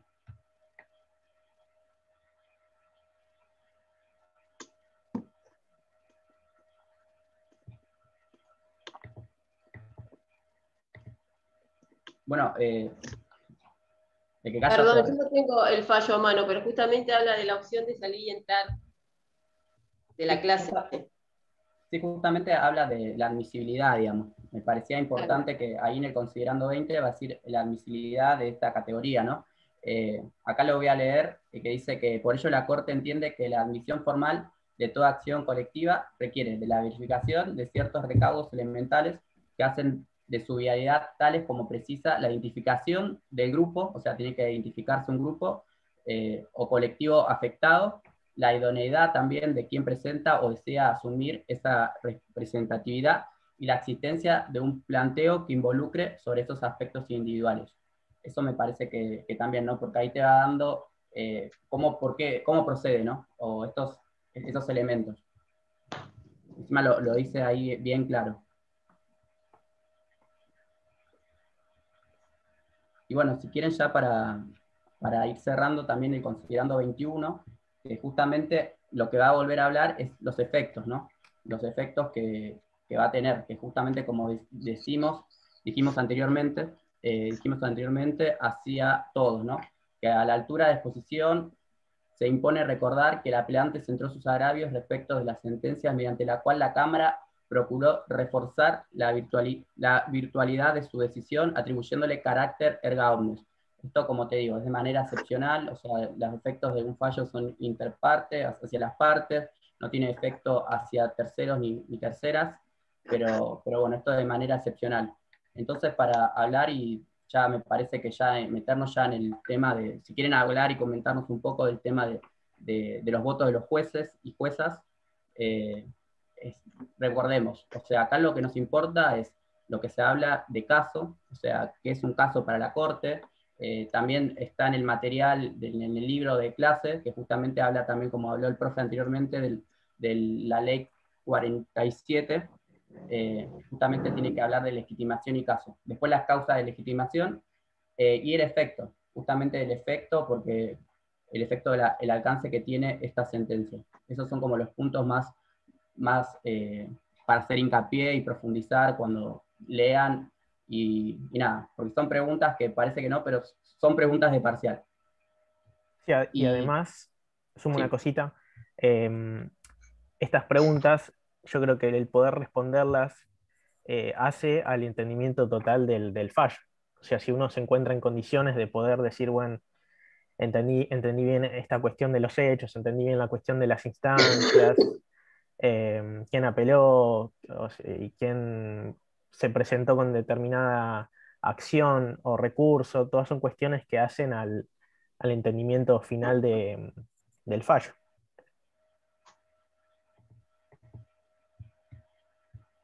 ¿Quieren comentarnos, chicas, ustedes que el tema de los votos, cómo falló la Corte?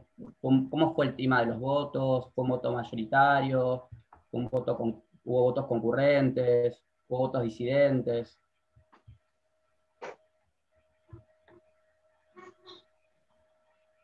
André. Perdón, me quedé yo sola, me parece. Sí, me parece que te dejaron agarrar. Te fueron a tomar un café en serio. Sí. No, lo que tiene que ver con los votos, fueron 4 que fueron similares, los votos, y los otros fueron en disidencia parcial, que era lo que habíamos explicado al final cuando terminan el fallo, del por qué eran incidencia parcial. Porque en algunas cosas estaban de acuerdo y en otras cosas no. Si bien estaban de acuerdo en lo que la sentencia, creo que esto está más disidencia parcial, es porque está más relacionado a lo que los legisladores tendrían que haber hecho para no llegar hasta estas instancias. Claro. Yo capaz que utilizo mal la terminología, pero es como que fue quizás como una pérdida de tiempo, por decirlo de alguna manera, si bien es un fallo sumamente importante, el hecho de haber llegado a tantas instancias, desde todo el proceso que hubo, por algo que ya se tendría que haber hecho. Por eso que también la Corte les llama la atención a los legisladores justamente con esto, con el tema de qué pasa con esta ley, por qué es anticonstitucional. Que en todo su derecho, Halabi o cualquier otro pretensor lo hubiese tenido en cuenta. No sé, por lo menos lo que yo entendí. Está perfecto. Una cuestión que también había escuchado cuando exponían las tres y no me acuerdo cuál de las tres fue, igual es para que ya que no es un llamado de atención ni nada, pero es inconstitucional cuando una norma se declara inconstitucional, o sea, no anticonstitucional. Inconstitucional. Claro, es claro. La forma correcta de decir cuando algo no es acorde a la Constitución. O sea, anticonstitucional no... Claro, la palabra, inconstitucional, claro. Perfecto, perfecta la aclaración, gracias. Y siguiendo lo que decía lo de los fallos, o sea, para que quede bien en concreto. En este momento la Corte está integrada por 5 jueces. En este fallo, ¿cuántos son? 7. 7, perfecto. La mayoría está integrada ¿por cuántos? Por 4. Por 4. Vos decís los votos a Claro, favor. así ya queda el numerito, sabemos cómo Sí. quedó la votación. Claro, los otros votan en disidencia parcial. Eso, quería preguntarle, bueno, pero te quedaste sola. ¿A qué se refiere que es una disidencia parcial? Lo que yo entendí, lo que expliqué recién. No sé, por eso lo expliqué, dije que es lo que yo entiendo de por qué es disidencia parcial. Como que ellos están de acuerdo en lo que hace al fallo, a la sentencia, perdón, que están de acuerdo con la sentencia, pero que no tendría que haber llegado el Estado a presentar este recurso extraordinario, porque esta ley no tendría que haber sido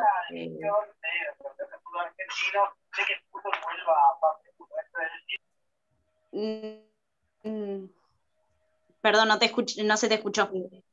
No, igual yo también me quedé ahí. No, que lo que yo decía, que lo que... Estás muteada, Andrea. Andrea.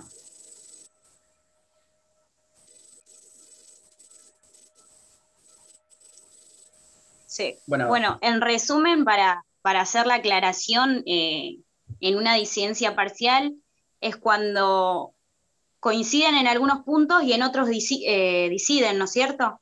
Entonces es como que no terminan de estar de acuerdo, pero dicen, bueno, tal y tal punto me parecen que está bien, coincido, y en los demás no, por tal y tal cosa. Claro, sí, perdón. Me estaba llamando de mi trabajo, disculpen. No, y por eso la resolución que se llega es distinta. Eso es lo que hace que sea una disidencia y no una concurrencia del voto. Eso para que quede bien clara la diferencia. Claro. Y otra cosa que le quería aclarar a la compañera. Sí. No, porque justamente es lo que le había preguntado yo hoy al profesor, lo que era una disidencia parcial. O sea, es una pregunta, digo, los que votan en disidencia parcial acuerdan con la sentencia, pero aclaran que en determinados puntos no lo están, pero básicamente están de acuerdo con la sentencia. Pueden estar de acuerdo en algunas partes, pero al resultado que se llega es distinto. Porque si están solamente en desacuerdo con algunos puntos o algunos argumentos, sería una concurrencia y el fallo sería igual. ¿Se entiende? Es como que... Cuando es solución, digamos. La solución es que se llega distinta, es contraria, digamos. Por eso, en este caso es disidencia parcial, no porque creen que no debería haber pasado ese trámite por el Congreso, o algo así había dicho la compañera, sino porque creen que el recurso extraordinario no está bien hecho, no se llegó a lo que debería ser para que tenga los elementos de un recurso extraordinario, sería. ¿Se entiende? Sí. Por eso es más que nada la disidencia parcial. No llega a analizar bien el caso, porque ya de por sí entienden que el recurso extraordinario no está bien interpuesto. Eso era la aclaración. ¿Quedó claro cómo se dieron los votos? Sí, gracias. Sí, quedó claro eso. eso. Trabajo, yo por eso no... O sea, 4 jueces conforman el voto mayoritario, o sea, y después, bueno, tenemos 3 votos en disidencia, que no están de desacuerdo. Disidencia parcial, como decía Lucía, que lo explicó genial. O sea, utilizaron algunos argumentos, pero la decisión es contraria al voto mayoritario. Entonces termina fallando 4-3. Y después... Perdón, la disidencia parcial eran 2, ¿no era Petraki y Argibay? Sí, Petraki y Fight también. Y Fight. Sí. Ah, esa no la tengo, la de Fight no la tengo. Fight, pero en el libro no aparece la de Fight. No, la argumentación de Fight no está, pero firma en disidencia parcial, pero no está la argumentación. Listo, Entonces disculpen. tenemos el voto mayoritario conformado por Lorenzetti, Hayton de Nolasco, Maqueda y Zaffaroni. ¿Está bien? Y el voto en disidencia parcial, que está compuesto por Fay, Petraki y Argibay. Excelente. Y una cuestión, y en concreto, para llevarlo a los hechos, la mayoría, ¿qué es lo que decide? O sea, ponen fin al pleito diciendo qué cosa. En 2 líneas al final del texto lo dicen.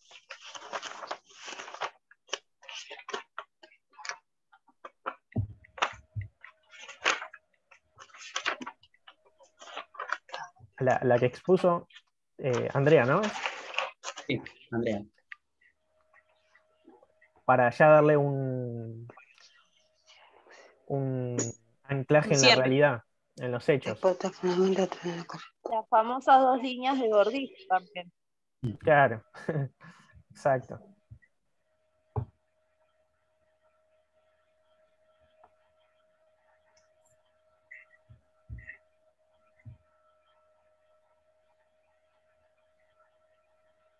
Me parece que se nos fue, André.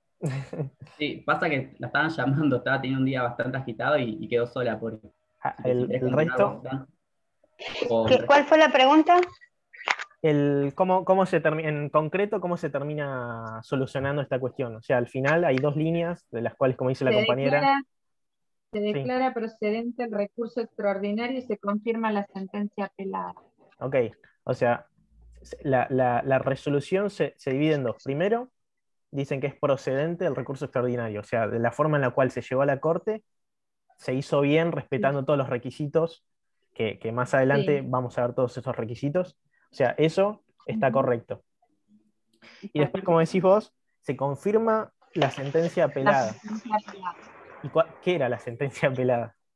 ¿Qué decía la sentencia apelada? Sería la Cámara de Apelación, que era que hacía lugar a lo que había presentado Halabi. Claro, o sea, hace lugar, pero ¿qué falla la Cámara de Apelaciones? ¿Cuál es la solución que da la Cámara de Apelaciones? Que hará cosa juzgada y tendrá el efecto erga omnes, ¿esa? ¿A eso te referís? O sea, la Cámara de Apelaciones había emitido un fallo en el cual da una sentencia. Sí, que era favorable. A Halabi. Se la daba a Halabi, sí. ¿Pero qué es lo que declara? Que era procedente el... No, perdón. Que era procedente el recurso que él había interpuesto. Claro, pero lo que yo pregunto es, en concreto, o sea, en la realidad, ¿qué es lo que pasa? Que era inconstitucional la ley. Claro, eso es. Eso es lo central. Que viola el principio de legalidad y el de reserva de la Constitución. Entonces, que no se pueden escuchar conversaciones privadas, o sea, lo que proponía Halabi. Claro, eso es esencial de entenderlo y de poder captarlo en todo el fallo, en toda la argumentación del fallo, porque esto tiene efectos concretos en la realidad. De esta manera, esa ley se declara inconstitucional, por lo tanto, para las partes, y sin embargo tiene efecto de erga omnes, deja de tener vigencia. ¿Se entiende la sentencia? Sí. Entonces, que la sentencia sea erga omnes significa que la misma resolución se va a poder aplicar en casos parecidos. Parecidos, sí. Sí, eso se entendió, sí.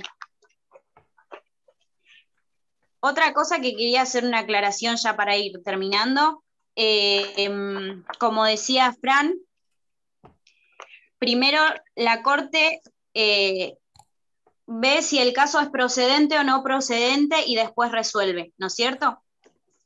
Entonces, si la Corte declara que el caso es procedente, lo resuelve, pero si lo declara improcedente, queda como sentencia definitiva lo que declaró el tribunal anterior. Claro.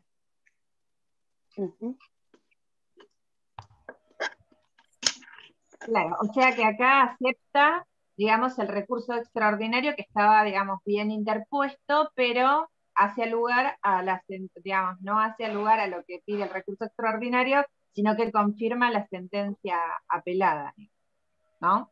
Claro. En este caso. Sí, sí. Sí, es un tema igual que declara procedente el recurso extraordinario federal, lo cual es un tema que vamos a ver más adelante, o sea, no nos metamos, pero con que sepan de que para que sea procedente tiene que haber una gravedad institucional o una cuestión federal, son los que habilitan para que sea procedente el recurso.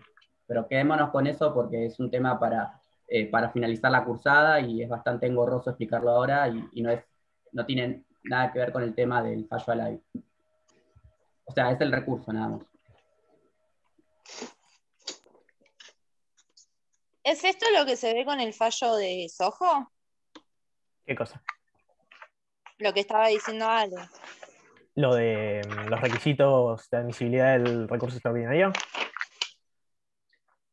No, no se ve. Eso en Sojo se ve, justamente es una bolilla que vamos a ver más adelante y vamos a ver cuestiones originarias de la Corte. O sea, vamos a debatir bien eso. O sea, es otra bolilla de una unidad que vamos a ver a mitad de año, pero, o sea, es el recurso extraordinario, eso también son métodos de cómo llegar a la Corte, ¿no? Recurso extraordinario o ordinario, pero como te digo, son temas que vamos a ver a finalizar la cursada. Hoy en día es de este fallo, como repetimos, lo que nos interesa es que sepan el concepto de caso, lo que sepan lo que es la legitimación, quién está procesalmente legitimado para poder iniciar una causa, y nada, y solamente también el tema de los efectos, ¿no? Que de manera excepcional falla erga omnes. Esos son más por menos lo que nos va a interesar de fallo Halabi. ¿Alguna consulta? ¿Alguien quiere aportar algo? Gracias, Pablo. ¿Alguna duda? Bueno, entonces concluimos el cierre del fallo. O sea, ahora, como al no estar el profe, ahora nos toca hacer su cierre significativo. Como ya saben, él termina cerrando con un minuto literario, y ahora nos parecía hacer una aclaración o poder hablar o mencionar acerca de lo que fue el 2 de abril. Si querés, Alfred, podés comentarnos algo, hablarnos un poco del contexto. Vos, capaz que de tus experiencias y poder hablar de lo que fue Malvinas, ¿no?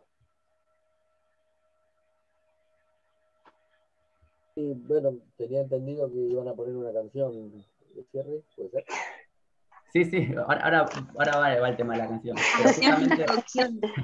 Pero justamente nos parecía también, ¿no? O sea, porque muchos dicen héroes, pero tranquilamente para mí fueron víctimas de un Estado genocida, que, bueno, justamente mataron a montones de pibes, que nada, que hoy en día son víctimas. O sea, yo estoy de acuerdo que son víctimas, que después la historia los terminó siendo héroes, pero son víctimas de un Estado que no estuvo presente y lo descuidó. O sea, dándole armas que no conocían, jóvenes, digamos, que los obligaban, o sea, a través de un número de la quinela, a ver quién era número bajo o alto para poder ir a una guerra, ¿no? O sea, era como, no sé, te mandaban a pelear no sé, con cuchillos contra una potencia mundial como lo es Gran Bretaña, ¿no? Y bueno, justamente también acá es una de las transiciones, unas transiciones de la Constitución, después de los artículos y en las disposiciones transitorias.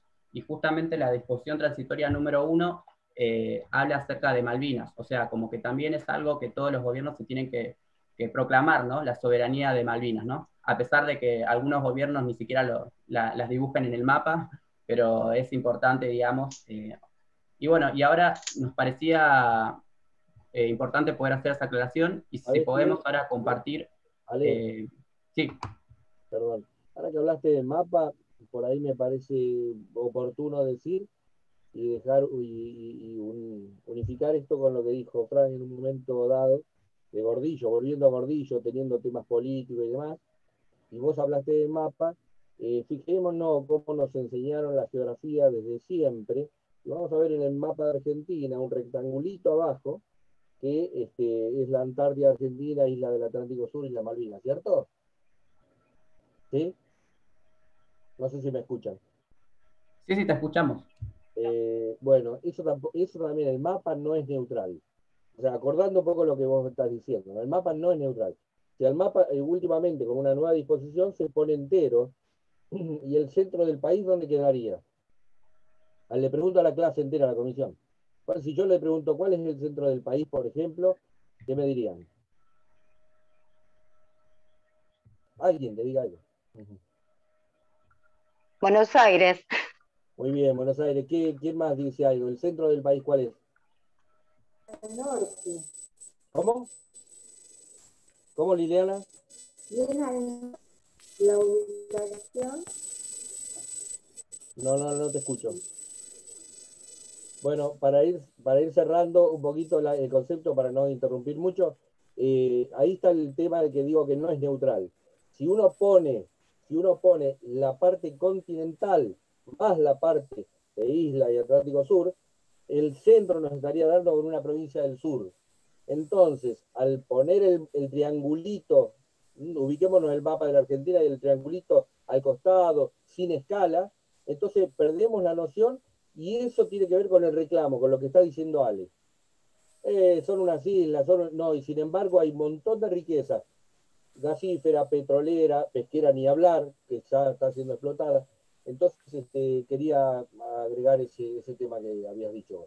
Y segundo tema, que por ahí como una experiencia muy personal, me salvé de la guerra en el sentido porque la clase me correspondía, pero había pedido prórroga y por pie plano, mirá vos, por pie plano, no fui exento del servicio militar. Nada, gracias. La verdad que habíamos preparado una canción para también dar un cierre a la clase, pero la verdad que la tecnología no es algo que es algo que nos está sobrepasando, digamos, ¿no? Y no sabemos cómo hacer para poder que se escuche y puedan ver el video, ¿no? Así que nada, si quieren, no sé, intentamos o la pasamos en el grupo, como ustedes quieran, digamos. Yo tengo miedo a hacer lío, o sea, ya es mucho ya estar de administrador acá del grupo. Si alguien se da maña... Compartir pantalla, Ale. ¿Compartir pantalla? Ahí va. Sí, y ahí pones el video en YouTube. Somos los jóvenes antitecnológicos nosotros. Yo la verdad que soy un desastre con la tecnología, y me lleva a los ponchazos. No, sí, yo también. Esperen que voy a intentar. Y si no, la hacemos escuchar y fue, digamos. Porque sé que a veces hay problemas para hacerla con el sonido, digamos, ¿no? Hace el profe, no sé qué toca él, que hace que se pueda escuchar. Nunca nos enseñó ese truquito.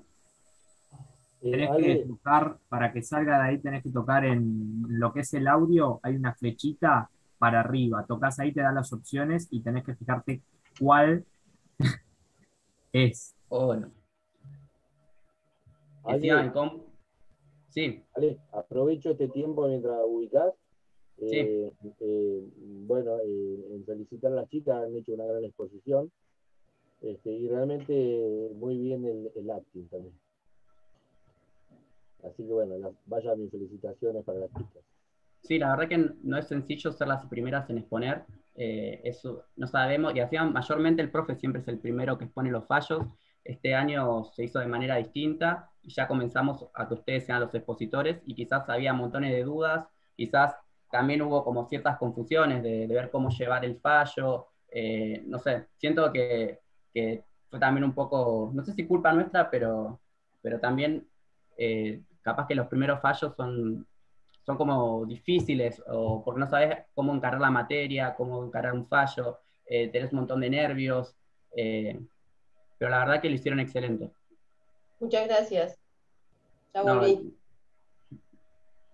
che, acá esto se está cargando y me anda muy lento, así que nada, tengo 200 pestañas abiertas, quiero que lo sepan, soy un desorganizado, pero por bueno. el grupo. Sí, no, si no lo hacemos eso, lo pasamos Claro, por el grupo. Si no, pasa el link, claro, directamente. Pasamos la canción al grupo, nada. Si no, cantala. Así que, No, la rapeo. Sale freestyle. Mirá que me reanimo, borra con el freestyle. Bueno, compas, nos vemos. Lo culminamos con la clase, seguimos la clase del 14. Acuérdense que la próxima clase vemos el Fallo CSK. También acuérdense que nos adeudan trabajos, el trabajo de los mapas conceptuales, los 2 mapas conceptuales y algunas fichas que todavía adeudan. Eso más que nada como un balance. Así que nada. ¿Cuál es el fallo, Ale? Disculpe, ¿cuál es el fallo de la clase próxima? Ahora lo vamos a subir al grupo, es el fallo CFK, ya está cargado en el campus, así que no va a haber problema. La verdad que a nosotros, a veces como no está el profe, les voy a decir que nos da cierto temor de que nos abandonen y digan, no, estos son 10 personas que, no sé, que confunden, y no sé, y te da miedo porque uno, al no ser docente, ojalá, sé que lo vamos a hacer el día de mañana, pero nos da cierto nerviosismo y que ustedes estén después de casi 4 horas conectados y somos más de 30 personas, la verdad que es un lujo. Así que gracias a ustedes también por la paciencia. También estamos en proceso de aprendizaje, somos estudiantes, puede salir siempre mejor, pero nada, así que gracias a ustedes. Y nada. En lo personal, de verdad, 1.000.000 de gracias a ustedes, nos sirve un montón, uno va tomando apuntes, nos acompañan en el grupo y eso está bueno también. Por ahí es la primera vez que a mí me pasa que acompañe tanta gente en un grupo, ya que no es la primera materia que uno cursa. Por ser los primeros, de verdad, gracias a todos los compañeros también, los que están haciendo la cursada, y nada, y esperando la devolución del profe. Así que gracias, de verdad. Uno se relaja más con ustedes. No, la verdad que para eso estamos. Nosotros somos como un puente entre el docente, que a veces está lleno de trabajo, y nosotros podemos simplificar y dar una mano, tanto a ustedes como al docente, ¿no? Y también porque a nosotros también nos sirve y nos gusta. Yo creo que algo que hablo con mis compas es que a las cosas hay que ponerle pasión y amor, y la docencia a mí me pasa eso. O sea, me pasa que me genera pasión y amor. Entonces lo hago con ganas y quizás le doy más ganas a esto que a mis materias, ¿viste? Y porque me trasciende y me mueve. Cuando yo digo así. Soy testigo de que anoche estabas cursando y me contestabas los mensajes, un genio. Y con esto lo que dice la compañera, también tuve el gusto de hablar con Lore, que ahora no tuvo que dejar la ayudantía, pero hablamos de que es un acompañamiento más allá de lo que tiene que ver con la materia, sino que nos acompañan de una forma personal. Si tenemos un problema o no coincidimos en algo, ustedes están ahí para preguntar y ayudarnos y acompañarnos, porque entienden que no es solamente el estudio parte de este proceso. Así que muchas gracias por eso también. No, la verdad que creo que eso es algo que nos hace populares. Creo que, no sé si somos la mejor comisión, pero somos una comisión distinta, porque creo que en eso tratamos de acompañar, de estar, de simplificar el material. Somos muchos también, eso también es una facilidad. Los pibes que están acá conmigo son unos cracks todos y todas. Así que nada, y te da ganas también de seguir trabajando, ¿no? O sea, cuando hay un grupo presente, creo que las cosas son muy fáciles. Hoy estuvimos todos dando un poquito todo y creo que salió genial. Y nada, no sé, somos como una comisión rara pero distinta, pero raro no es malo, creo que es la que va, ¿no? Con mucha empatía y con mucha solidaridad, y también bajar, no sé, herramientas que les pueden servir como para otra materia, a pesar de que a algunos no les guste lo que llevamos a poner o digan, nos critiquen un poco, pero la verdad que son herramientas que uno trata de facilitarles y bajarles, y estamos acá para todas las dudas que tengan. A veces capaz que, como les digo, cursamos, estamos a pleno con nuestras materias, estamos en otras ayudantías también, y capaz que no tenemos tanto tiempo, pero cuando agarramos el celular, créeme que es bastante prioritario poder resolverle su duda o incertidumbre, ¿no? Y generarle una tranquilidad y calma, ¿no? Así que nada. Y los que no están acá también, Elena no forma parte de las clases de Zoom, pero está ahí siempre pendiente de nosotros. Tal cual. Sí, Elena es como alguien importantísimo en el grupo, para mí tiene un amor que trasciende Elena. O sea, aguante Elena. Vamos a hacer remeras con la cara de Elena. Gracias por escucharnos, chicos, y sepan que si nos equivocamos es porque estamos aprendiendo al igual que ustedes. estamos aprendiendo a enseñar también, entonces es parte también del aprendizaje de equivocarse. Todos nos equivocamos y está bien. Nos vemos. Bueno, profe, Chao, gracias chicos por su tiempo. Chao, chao. Voy a estar consultando por privado, ya los identifiqué, los voy a agendar en el grupo, así el profe no chusmea, porque tengo que dar el martes que viene, perdón, el miércoles que viene, yo ya me adelanto de los nervios. Entonces voy a estar consultando porque me tocó un fallo nuevo y la verdad que necesito, lo tengo encauzado, pero bueno, necesito porque estoy No, sí, sabemos que son un grupo de 5 personas de manera excepcional, y nosotros también sabemos quién sos vos, y nada, o sea, la clase pasada nos dijiste algo ya que... chusmearon. Y la clase pasada también nos dijiste algo que a mí me hizo, como me pusiste contento. No voy a decir más nada. Bueno. ¿Terminó Gracias, la clase, chicos. profe? Sí, Sí. terminó la clase.